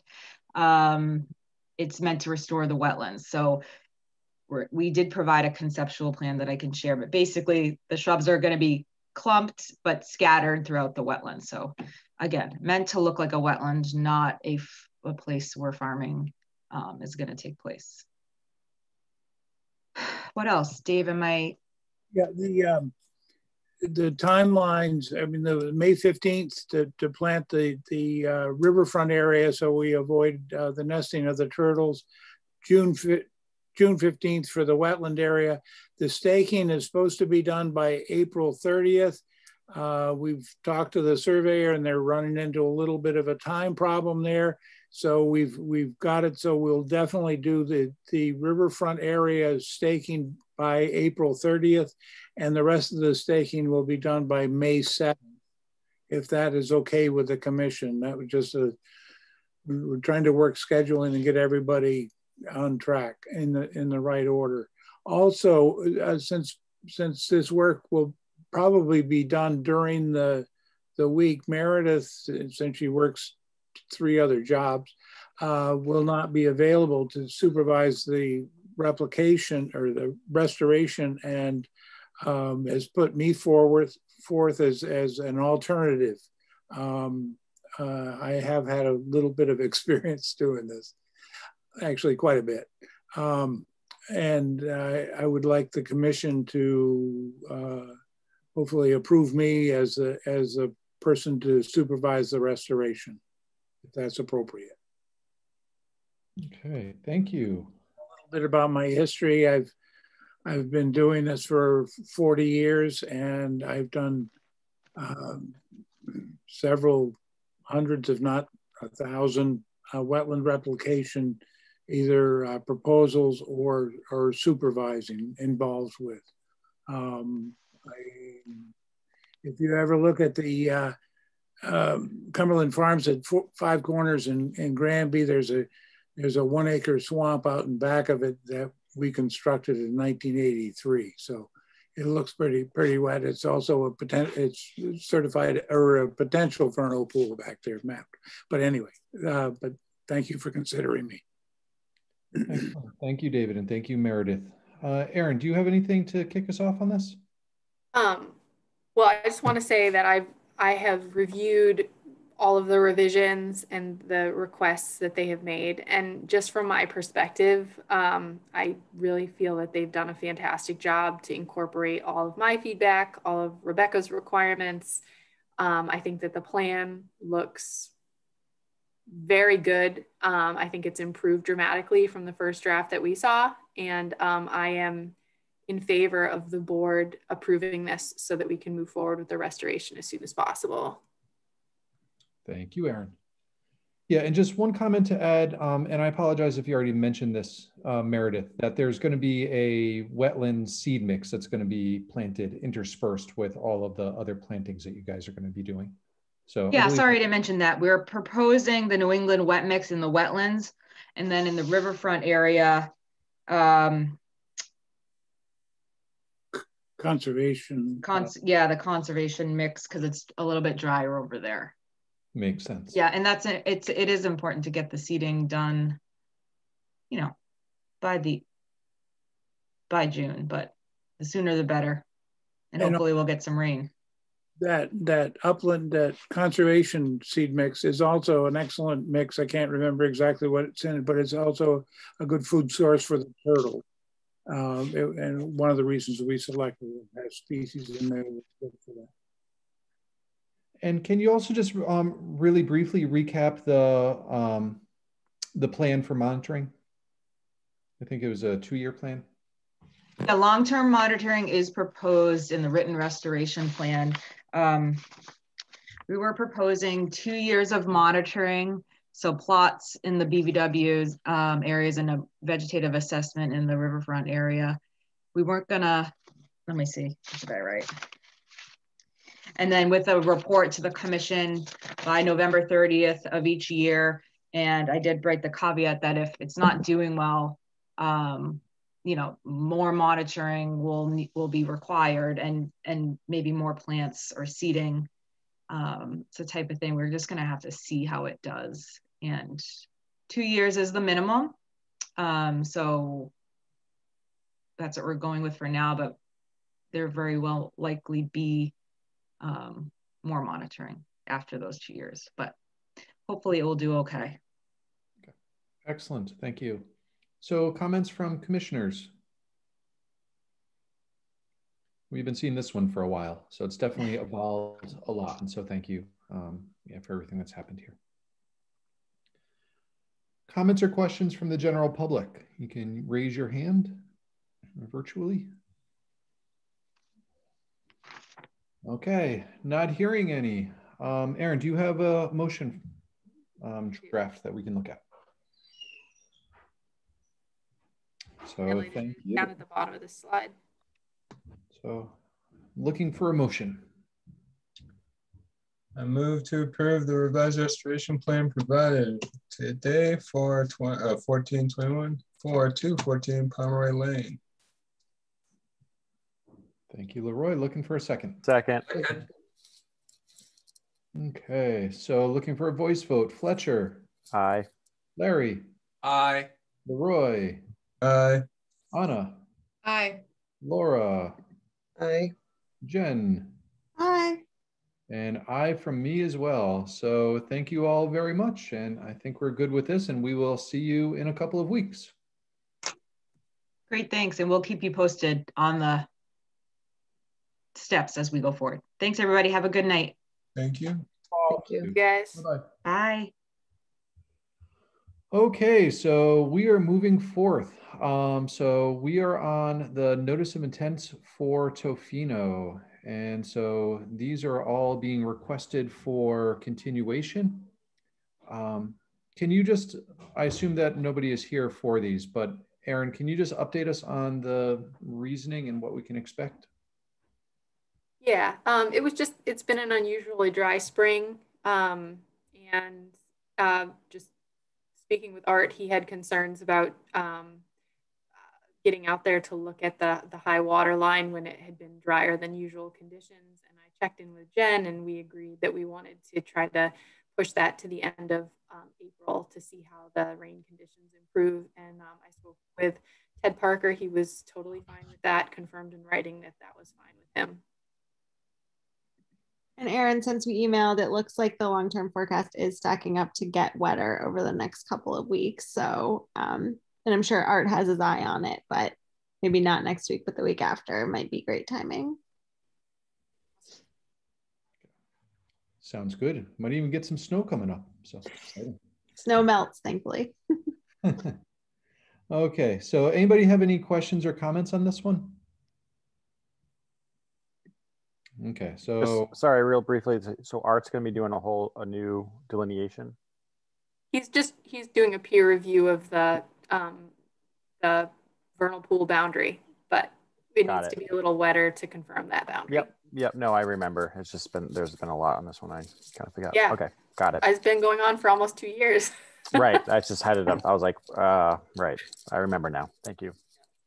And then we had other Tofino stuff for, stuff down there before us before that too. So, okay. So looking for a motion, and this will cover all of the lots in a single motion. All right. So I move to continue Tofino and Associates, Inc. hearings for lots 1, 2, 5, 6, 7, and 8, all of the lots, to April 28th at 7:35 p.m. Second. Thanks, Larry. Okay, thank you both. Fletcher? Aye. Anna? Aye. Larry? Aye. Laura? Abstain. Jen? Aye. Leroy? Aye. And aye from me as well. Okay, so that pushes us well into our agenda. So we are now, so we're well past time. So we can start the next one without any issues. Okay, so let me get my paperwork out. And this is going to be for Levesque Associates. And this public hearing is now called to order. This hearing is being held as required by the provisions of Chapter 131, Section 40 of the General Laws of the Commonwealth, and Act relative to protection of wetlands, as most recently amended, and Article 3.31, Wetlands Protection under the Town of Amherst General Bylaws. This is for R. Levesque Associates, for Todd Alexander, Central Amherst Realty LLC, for repaving of an existing parking lot, driving aisles, and curbing improvements within the buffer zone of an intermittent stream located at 33 to 37 and 51 East Pleasant Street, map 11C, parcels 267, 268, 270, 272, and 273. So welcome.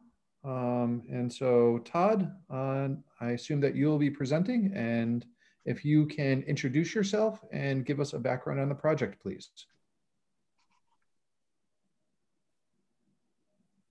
Hello, everyone. This is Ryan Nelson from R. Levesque Associates. I guess I'll be kicking things off here. Todd, I think, is on the call with us. Maybe he'll speak in a moment. But as you may know, this site is the former Bertucci's restaurant building located here at the corner of Triangle Street and East Pleasant Street. Currently, the parking lot is, not in the best shape and definitely needs some repaving and work for the new tenant going into the building. So as you can see, this existing parking lot shown here in blue and red, we divide it into two sections for kind of two different repaving activities to occur. The first being the red hatched section. It's about 5,100 square feet. That pavement is going to be removed, and then also the base is going to be removed excavated to about 8 inches deep. A new gravel base will be installed and compacted with a binder course, and then a final top coat of asphalt. And then the blue areas that you see, just under 25,000 square feet, will be repaved so that there's proper drainage going to the existing catch basins located within the parking lot. The reason why we're before you tonight is this work is within the buffer zone to an intermittent stream located here. There's a culvert outfall, a head wall located right here. The stream flows this way in this direction before going into another culvert that eventually confluences with the Tanbrook conduit that traverses the property. That's a subsurface piping that these catch basins and this offsite culvert and stream ultimately lead to.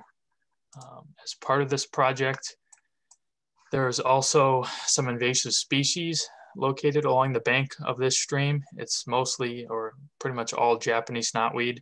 So as part of this project, we're proposing to remove Japanese knotweed by hand. It would be cut during the summer months and recut as needed throughout the summer months as new shoots try to grow back. The cuttings would be immediately placed into bags and then removed off site and disposed of properly in a landfill and not some other site where they could spread. And then we're recommending towards the end of the summer or just in early fall that those cut stems be spot treated with an approved herbicide by the commission by a licensed applicator.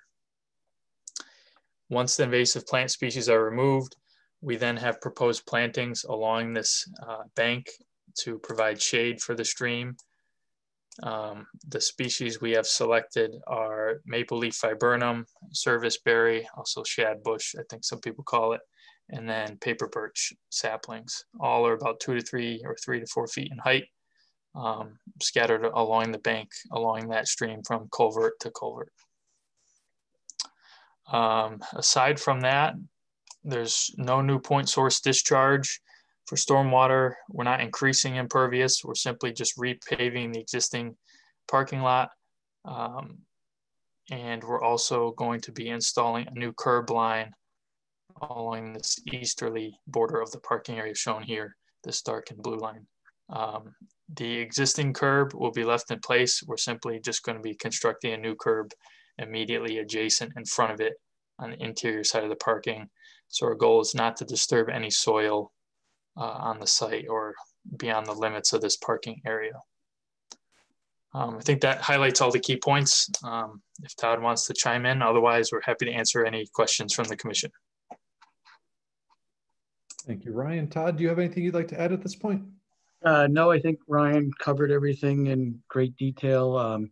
This is a project that I'm sure you all recall. We kind of jumped the gun prematurely on this in December And this is my first experience with a conservation commission, not realizing the steps that we had to take here, and we apologize. I take full responsibility for that, but we want to do right by this and obviously have this taken care of in all the right manners. So we're here to work with you, and hopefully we can get this achieved. The parking lot, hopefully some of you have had a chance to take a look at it. It is in, it's in really rough shape. Bertucci's was a tenant for 20 years.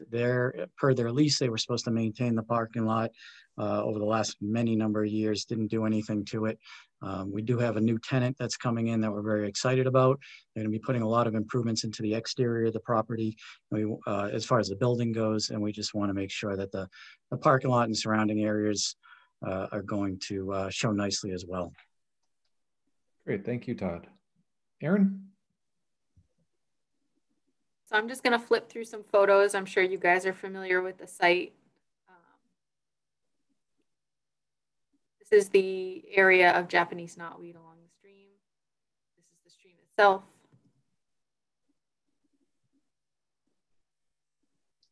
The parking lot, just to show the condition of the parking lot, there's 2 existing catch basins on the site that are currently protected. And then the portion that was patched just to protect it over the winter, you can see there. I did send a pretty long list of questions to Ryan yesterday, and he spun these around really fast. Which thank you, Ryan, because I'm playing major catch up right now, and so the turnaround was really appreciated. Basically, my comments were this site is not subject to stormwater redevelopment under the regulations because they aren't expanding impervious and they're not adding any point source discharge, but they did provide at my request an operation and maintenance plan, a long-term operation and maintenance plan for the management of the parking area and the catch basins anyways, which is great. So that means that those areas will be monitored. They also included a great deal more specificity with regard to the invasive species removal that I had requested. And so that's what those revised documents were that I forwarded you today, that included that greater amount of detail, particularly about how the material was going to be removed, how it was going to be disposed of, and how the area was going to be replanted. I didn't want it to turn into just a landscaped area that was made to look pretty with non-natives. The whole idea is for it to be restoring the bank of the stream. And additional details with regard to the treatment, when it was going to be treated, the time of year it was going to be treated, how it was going to be treated, and how long the treatment was going to be for. So all those details are now included in the materials, which I am satisfied with after reviewing them. And that trash will be cleaned up out of that stream on a regular basis. They said on a weekly basis in their application, and there was one error in the application, which was revised. So based on that, I felt like all of my comments were addressed. And again, these were all my comments. There was no comments from Jason Skeels. I asked him about the condition of the catch basins, and he said that he thought that they were in adequate condition. And so based on that, these are my recommendations, and that approval include the revised plans that were provided today. Excellent, thank you, Erin. And so Erin, is this indeed intermittent? And it probably has to do with just the catchment area. I know we've had issues depending on where on Tanbrook we've measured from. Yes, so Tanbrook only becomes perennial after it enters the culvert that goes under Mass Ave. Oh, all the way over there. Okay. Yeah. Before that, it's intermittent the whole way. Okay, thank you. Yeah, and this is definitely a sad little stream there. And so yeah, anything we can do to help improve that would be great. Any comments or questions from the commissioners? Just one. Sounds like you guys are going to be getting a licensed applicator anyway, but I find the best luck with knotweed is if you cut it now, it'll obviously resprout, but the best way to hit it is with when it flowers in the fall or late summer in fall. But I'm sure the licensed applicator will know that and will operate it the proper way. But you're going to have to do it a couple years and maybe more than 2 to really knock that stuff back. So one other suggestion might be to also, I know this is a really small area, you're putting in the viburnum, paper birch, and something else, serviceberry, but maybe some types of other shrubs in there might be advantageous. But like we were talking about in the Fearing Brook, it's a iffy spot, but really just a comment. Yeah, and then to build off of that, just to make sure that the applicant did mention it, but to make sure that the chemicals that are used are approved for wetlands, which I'm sure they would be. But yeah, they totally rodeo. So, and I'll just jump in here. So Fletcher, that was one of my comments, was that the treatment should be done in the fall. Yeah. And that the licensed applicator has to provide their name and contact information to us, and that whatever they're using for treatment has to be approved by us as a wetland friendly, wetland approved. Yeah. Chemical. And then also they did put in the management plan, I believe, for 2 years of treatment. Ryan, correct me if I'm wrong, but I thought that's what I remember reading in the revision. I'm having a little trouble hearing you, but was it 2 years you had mentioned? Yes. Yes, that's correct. At least, yeah, as Fletcher stated, it would probably take a couple of years of treatment. Yeah. If you guys can go to 4 years or something, that'd be sweet, just so you don't lose out on what you plant there. But, you know, I understand also the area you're working in, and it's a pretty beat up area. So. Okay, so hopefully no wood turtles in there. I should. Yeah, just a couple of beavers, Fletcher. That's all. So any other comments from any other commissioners on this? Yeah, I mean, they're primarily, you know, putting in what was there before and yeah, making some much needed improvements. Any comments or questions from the general public on this one? Okay, so not hearing any. Aaron, can we see that motion sheet again? Thank you. Yeah, so, and for whatever reason, I missed 2 of the motions on my sheet, and this is one of them, but I will just write in the DEP file number. It's 89-682. And as long as you guys motion to approve the revised documents that were provided to me today, it's going to capture all of the details that we discussed. And then the state and boilerplate conditions should also be included. Okay, sounds good. Okay, looking for a motion.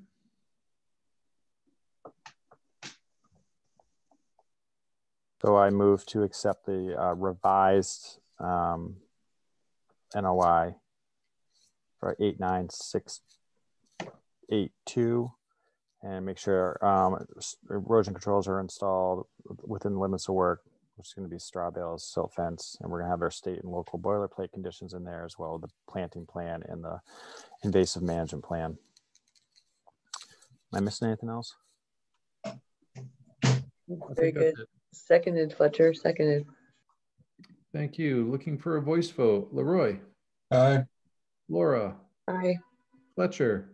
Aye. Larry. Aye. Anna. Aye. Jen. Aye. And aye from me as well. So thank you both, and you'll be receiving paperwork from Aaron in the near future.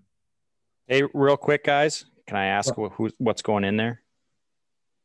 So it's I guess I can mention. You don't have to tell me. It's all right. It's the Frontera Grill Group. It's a Mexican restaurant chain. They're going to be calling this location Garcia's Mexican Restaurant. All right, sweet. All right, thank you. Thank you. All right, thank you all very much. Okay, So we are going to move on to our next item on our agenda, which is a request for determination. So let me make sure I have my right sheet here. Nope, not that one. Okay, here we go. This public meeting is now called to order. This meeting is being held required by the provisions of Chapter 131, Section 40 of the General Laws of the Commonwealth, an act relative to the protections of wetlands as most recently amended in Article 3.31, Wetlands Protection under the Town of Amherst General Bylaws. This is for Cold Spring Environmental for Molly and Brian McLaughlin to determine whether proposed work is subject to jurisdiction under the State Wetlands Protection Act and whether the work in area are subject to jurisdiction under Article 3.31, Wetlands Protection under the Town of Amherst General Bylaws at Flat Hills Road, Map 9A, Parcel 30. And so looks like we have a couple of people here for this one. So whoever would like to kick us off, if you can introduce yourself and your relationship to the project, and then give us a little bit of background, please. I guess I'll start. Alan Weiss, Cold Spring Environmental Consultants in Belchertown. I was tasked by the owners of the property and Integrity Builders to put together a plan for a septic system here. I had also done some work here in the past for the prior owner, and so I was familiar with the property. But in a nutshell, we are building a single-family house on the most northern and eastern corner of the lot, which puts all the work that is proposed out of the buffer zone of the resource area. I can certainly answer a lot more questions about it, but this dwelling, the well, the septic system, the water line, all work seems to be out of the buffer. Either Alan or Aaron, could one of you just put up the site map real quick? Yes, I can grab it. Thank you. Okay. Thanks. That'll be quicker. Okay. Anything else from you, Alan? Or? I have it too, if I can share. Yeah, I mean, what I did find is as you go down slope to the west of where the proposed work is, there is a very small, I'm going to call it an intermittent stream, but at some point there were points where the channel was really difficult to find, but you certainly wouldn't find it right now, but you might find something in a few days after the next precip event. I looked at it both when the site was snow covered and when it was free of snow. I think the mapping is probably on the conservative side, but I'm comfortable with that. And it still leaves plenty of room for the larger brook and resource area farther to the west and south. Okay, great. Thank you. And so I don't know if there's anybody else, if Anna or somebody else on the applicant side has anything else they want to add. I'm here, but I have nothing else to add beyond that. Happy to answer any questions. Thank you. So Aaron? Yeah, so I went out and walked the site, and my observations were that the site is entirely upland and that all of the work proposed is outside of CONCOM jurisdiction. I think Stephanie erred on the side of caution with this one, and you know that is the way to go. I reviewed it and walked the site, and I think I would recommend to the board that they issue a negative determination of applicability, checking box number 1, which indicates that the request is not subject to protection under the Act or the buffer zone, and it's also not subject under our local bylaw. Excellent. Thank you, Aaron. Any comments or questions from the commission? This one seems pretty straightforward. I'll just add one more thing if I could, that the Board of Health, as far as I know, has approved the septic system and the well locations as designed. They have, yes. If there's anybody from the public who would like to make any comments, you can use the raise hand feature. Okay, not hearing any, looking for a motion. Make the motion. Motion for Flat Hill Roads to issue a negative determination of applicability that the site described in the request is not an area subject to protection under actually under our jurisdiction. Thank you, Second. Laura. Seconded. Oh, sorry. Okay, so voice vote, Leroy. Aye. Anna. Aye. Laura. Aye. Fletcher. Aye. Larry. Aye. Jen. Aye. And aye from me as well. So thank you, Alan, and thank you, Anna. Thank you so much. Thank you. Be well. You as well.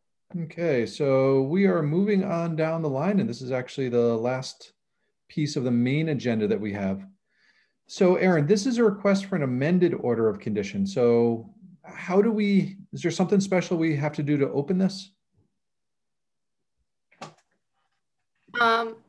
No, I mean, we're reopening the public hearing for DEP number 89675 to incorporate some modifications to the order of conditions. But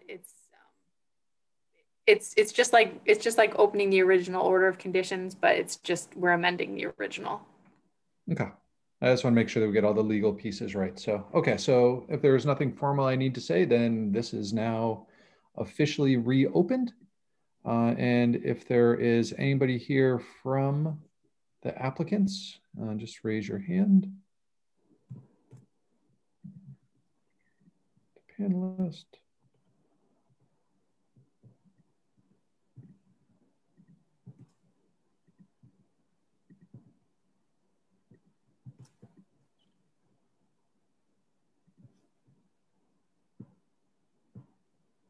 Okay, so I think we are good to go. And so whichever of the applicants would like to present, if you could introduce yourself and then introduce the project as well, please. Good evening. My name is Simon Hilt. I'm representing Eversource Energy. I believe we also have Steve Lecko from GZA, who's our wetlands consultant, should be on the line here. Mm-hmm. No, he's... Yes, we do have him and Jonathan Roberge as well. Okay, so Simon, do you want to give a background on what's going on here? Sure, I can. Just to sum things up, essentially what's going on here is in the original notice of intent that was filed before the commission last August, I believe, there were a number of different activities that were presented, related to the replacement of structures along the Montague to Fairmont transmission lines. And essentially what happened was there were impacts that were presented in the, or alterations, I should say, that were presented in the original notice of intent that were not reported on the NOI Form 3 and then subsequently were not reflected on the Form 5. So in general, this relates to the tree removals that we have in both BVW and Riverfront area. As well as one area, I believe, where we had some proposed temporary alterations associated with building a gravel work pad in Riverfront area that we were going to restore. So the gist of item 1 there is just basically to get the alteration numbers that were presented both in that August NOI and the subsequent October administrative change request there, which extended the limits of tree removals a bit there, to get those reflected on a Form 5 so that basically we have a permit that reflects all the alterations that we presented previously and were reviewed and approved, so that we're covered there. The other pieces of this are just to basically, through our dealings with Mass DEP, we're applying for a 401 water quality cert for the project, for portions of the project. And through their review of the project, they were looking at the orders of conditions that we received from the different towns. And in several of the towns, because it's similar to Amherst here. Everybody else hear that? Yes. Okay. Not sure what that is. That's fun. So in several towns, including Amherst, the mitigation consisted of compensation essentially to fund mitigation projects that the town or the Concom would actually implement themselves. Being that number of those projects won't come to fruition until the time where we need our 401 water quality certification, DEP felt that they wanted to make sure that the impairment or any alterations associated with tree removals were covered in some way that they could see as tangible. So we're working with them through the 401 water quality process to determine some additional mitigation actions, couple of things that we're looking at are with Kestrel Land Trust, where they have projects that they're basically going to be, we're going to be assisting with placing some conservation restrictions on parcels is likely what we're going to be doing there. And also stream crossing improvement project down in Granby is another piece of the pie. So in our discussions with DEP, they suggested that we discuss this with you and just allow or provide the option for you guys to just memorialize the fact that we are, in addition to what we've already provided to the town, we're pursuing some additional mitigation with DEP. The third piece of the request here is associated with some revisions to the wetland delineations that were presented in the original NOI. We do have map sheets that were included in the request here. Essentially, in the springtime when GZA went back out to refresh flagging to make sure that everything was up and visible before we started construction, it was determined in 2 locations, I believe, that there were small intermittent channels within the limits of BVW. And a couple of spots where, or at least one spot where we found some BVW that hadn't been determined here first. So the slide that I think Aaron has up here basically shows a section on a tap line that runs off of the main transmission line to the Potic substation along Route 116 near Bubs there. And at this one work pad at structure 14147, you can see the smaller inset that says portion from original NOI. We're proposing an entire gravel pad there that was just basically the corner was shaved off at the limit of riverfront area.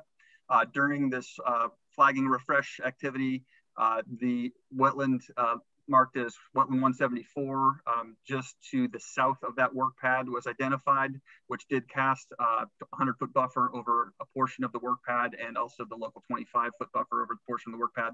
So we have converted that work pad to matting, so there won't be grading within buffer zone or the 25-foot there, as you can see in the area with update. So the section that you're hovering over there, Aaron, that was originally an alternative access that we were pursuing to try to avoid having gravel access road constructed within riverfront area. We were not able to obtain rights for that off right-of-way access. So ultimately, the piece that you see there in the red and white there is the gravel access that that was approved previously. Actually, while we're on this section right here, the work pad at structure 14148 is an area that's going to be restored. Because of the slope that's there now, we needed to do some grading there to create a safe and level work pad. But being that is within the riverfront area, that will be restored.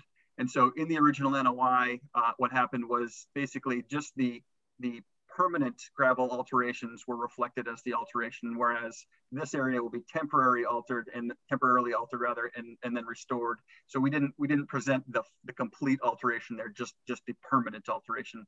So that's what the numbers in our amended request reflect there. They include also the temporary alteration as well as the permanent. Aaron, if you could slide down to the next sheet there. So here we are closer to the Potic substation along Route 116. You can see in the original section there was not an intermittent channel. In the updated section, it was determined that in this marshy area, there is a small channel. So we've added that into the mapping here. And what that means for us is it just made us aware that we have a section of the access matting where we need to make sure we span the banks of the stream. So we're not obstructing flow or impacting the bank. It doesn't alter the limits of buffer zone or the 25-foot there. So it's essentially just a note for us to make sure that we're spanning it and also to bring it to your attention. Next, if you could. Steve, I don't know if you can speak to, there are a couple of sheets that don't have the insets here, which I don't recall why they were included in the request here. Steve, do you have that? Yeah, so what we did was we included a few sheets here with call outs for impacts within bordering land subject to flooding. There's no new activity here, but we just wanted to call out the tree removal in BLSF because that also needs to be included on the form. So there's no new activity here. It's just that we included a call out, and in the original NOI, we did not have a call out. So we just wanted to do this for informational purposes, just to show that, just to make it clear on the plans. Okay. And same here. Same here as well? Yes. On this sheet, you can see a similar situation to near Potic substation there, where we determined there was another channel. So we've added that in there.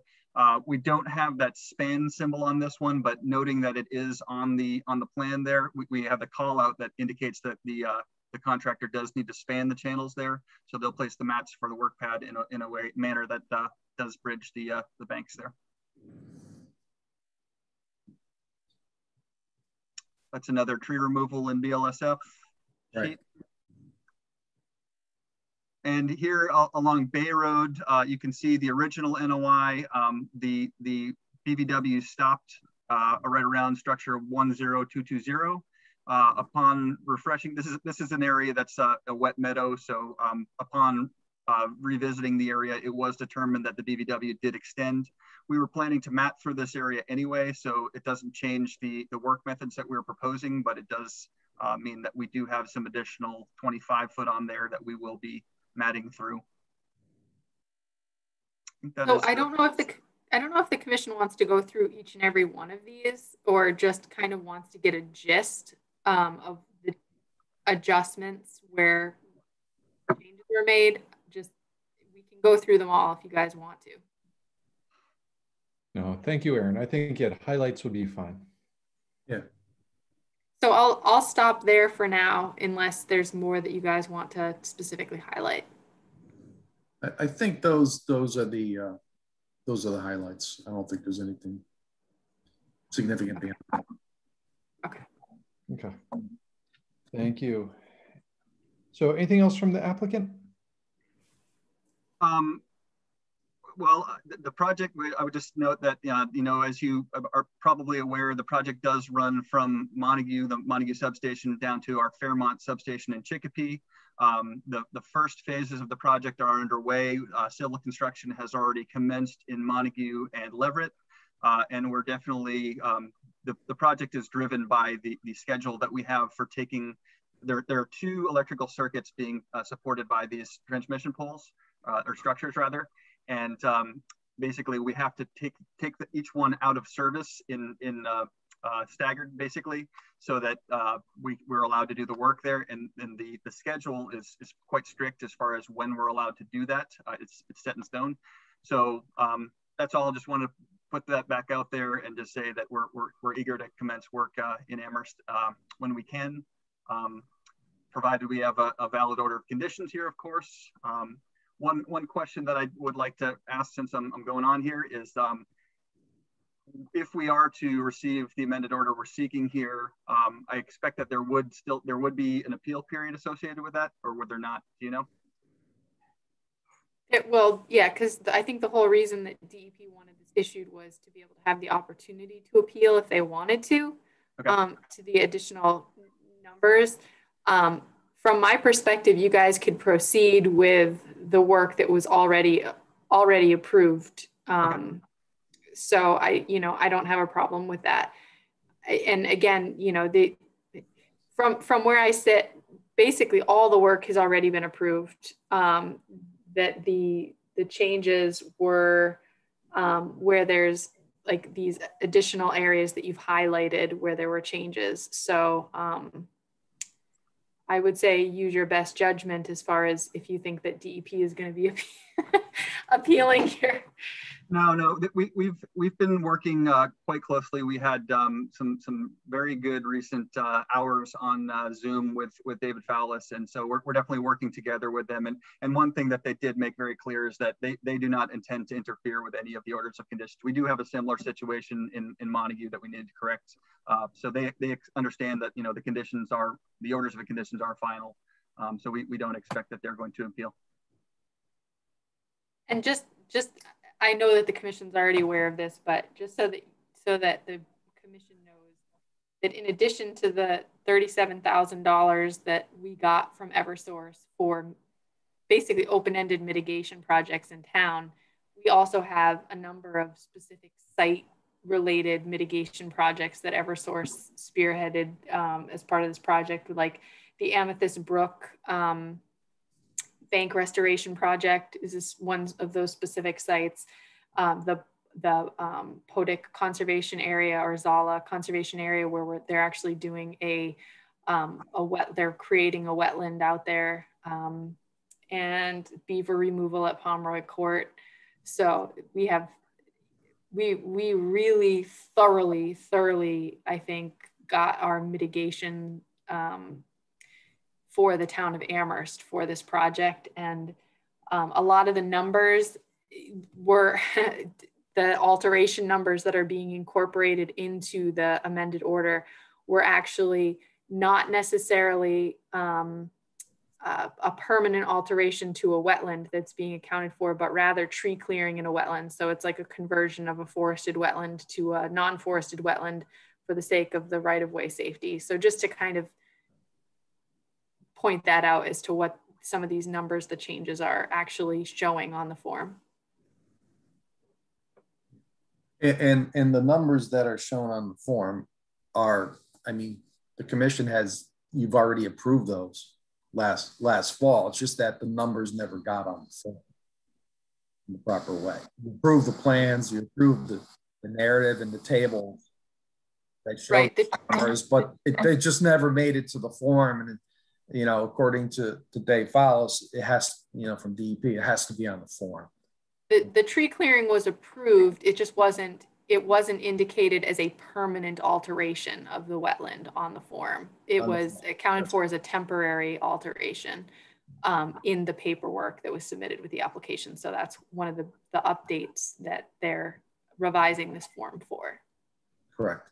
To include that. And that's not necessarily consistent across DEP regions that they would require that. So, but I guess that's something that they wanted to do here. So, and that's completely fine. It's just, that's why they're bringing it forward. Okay, thank you, Erin. So any comments or questions from the commission?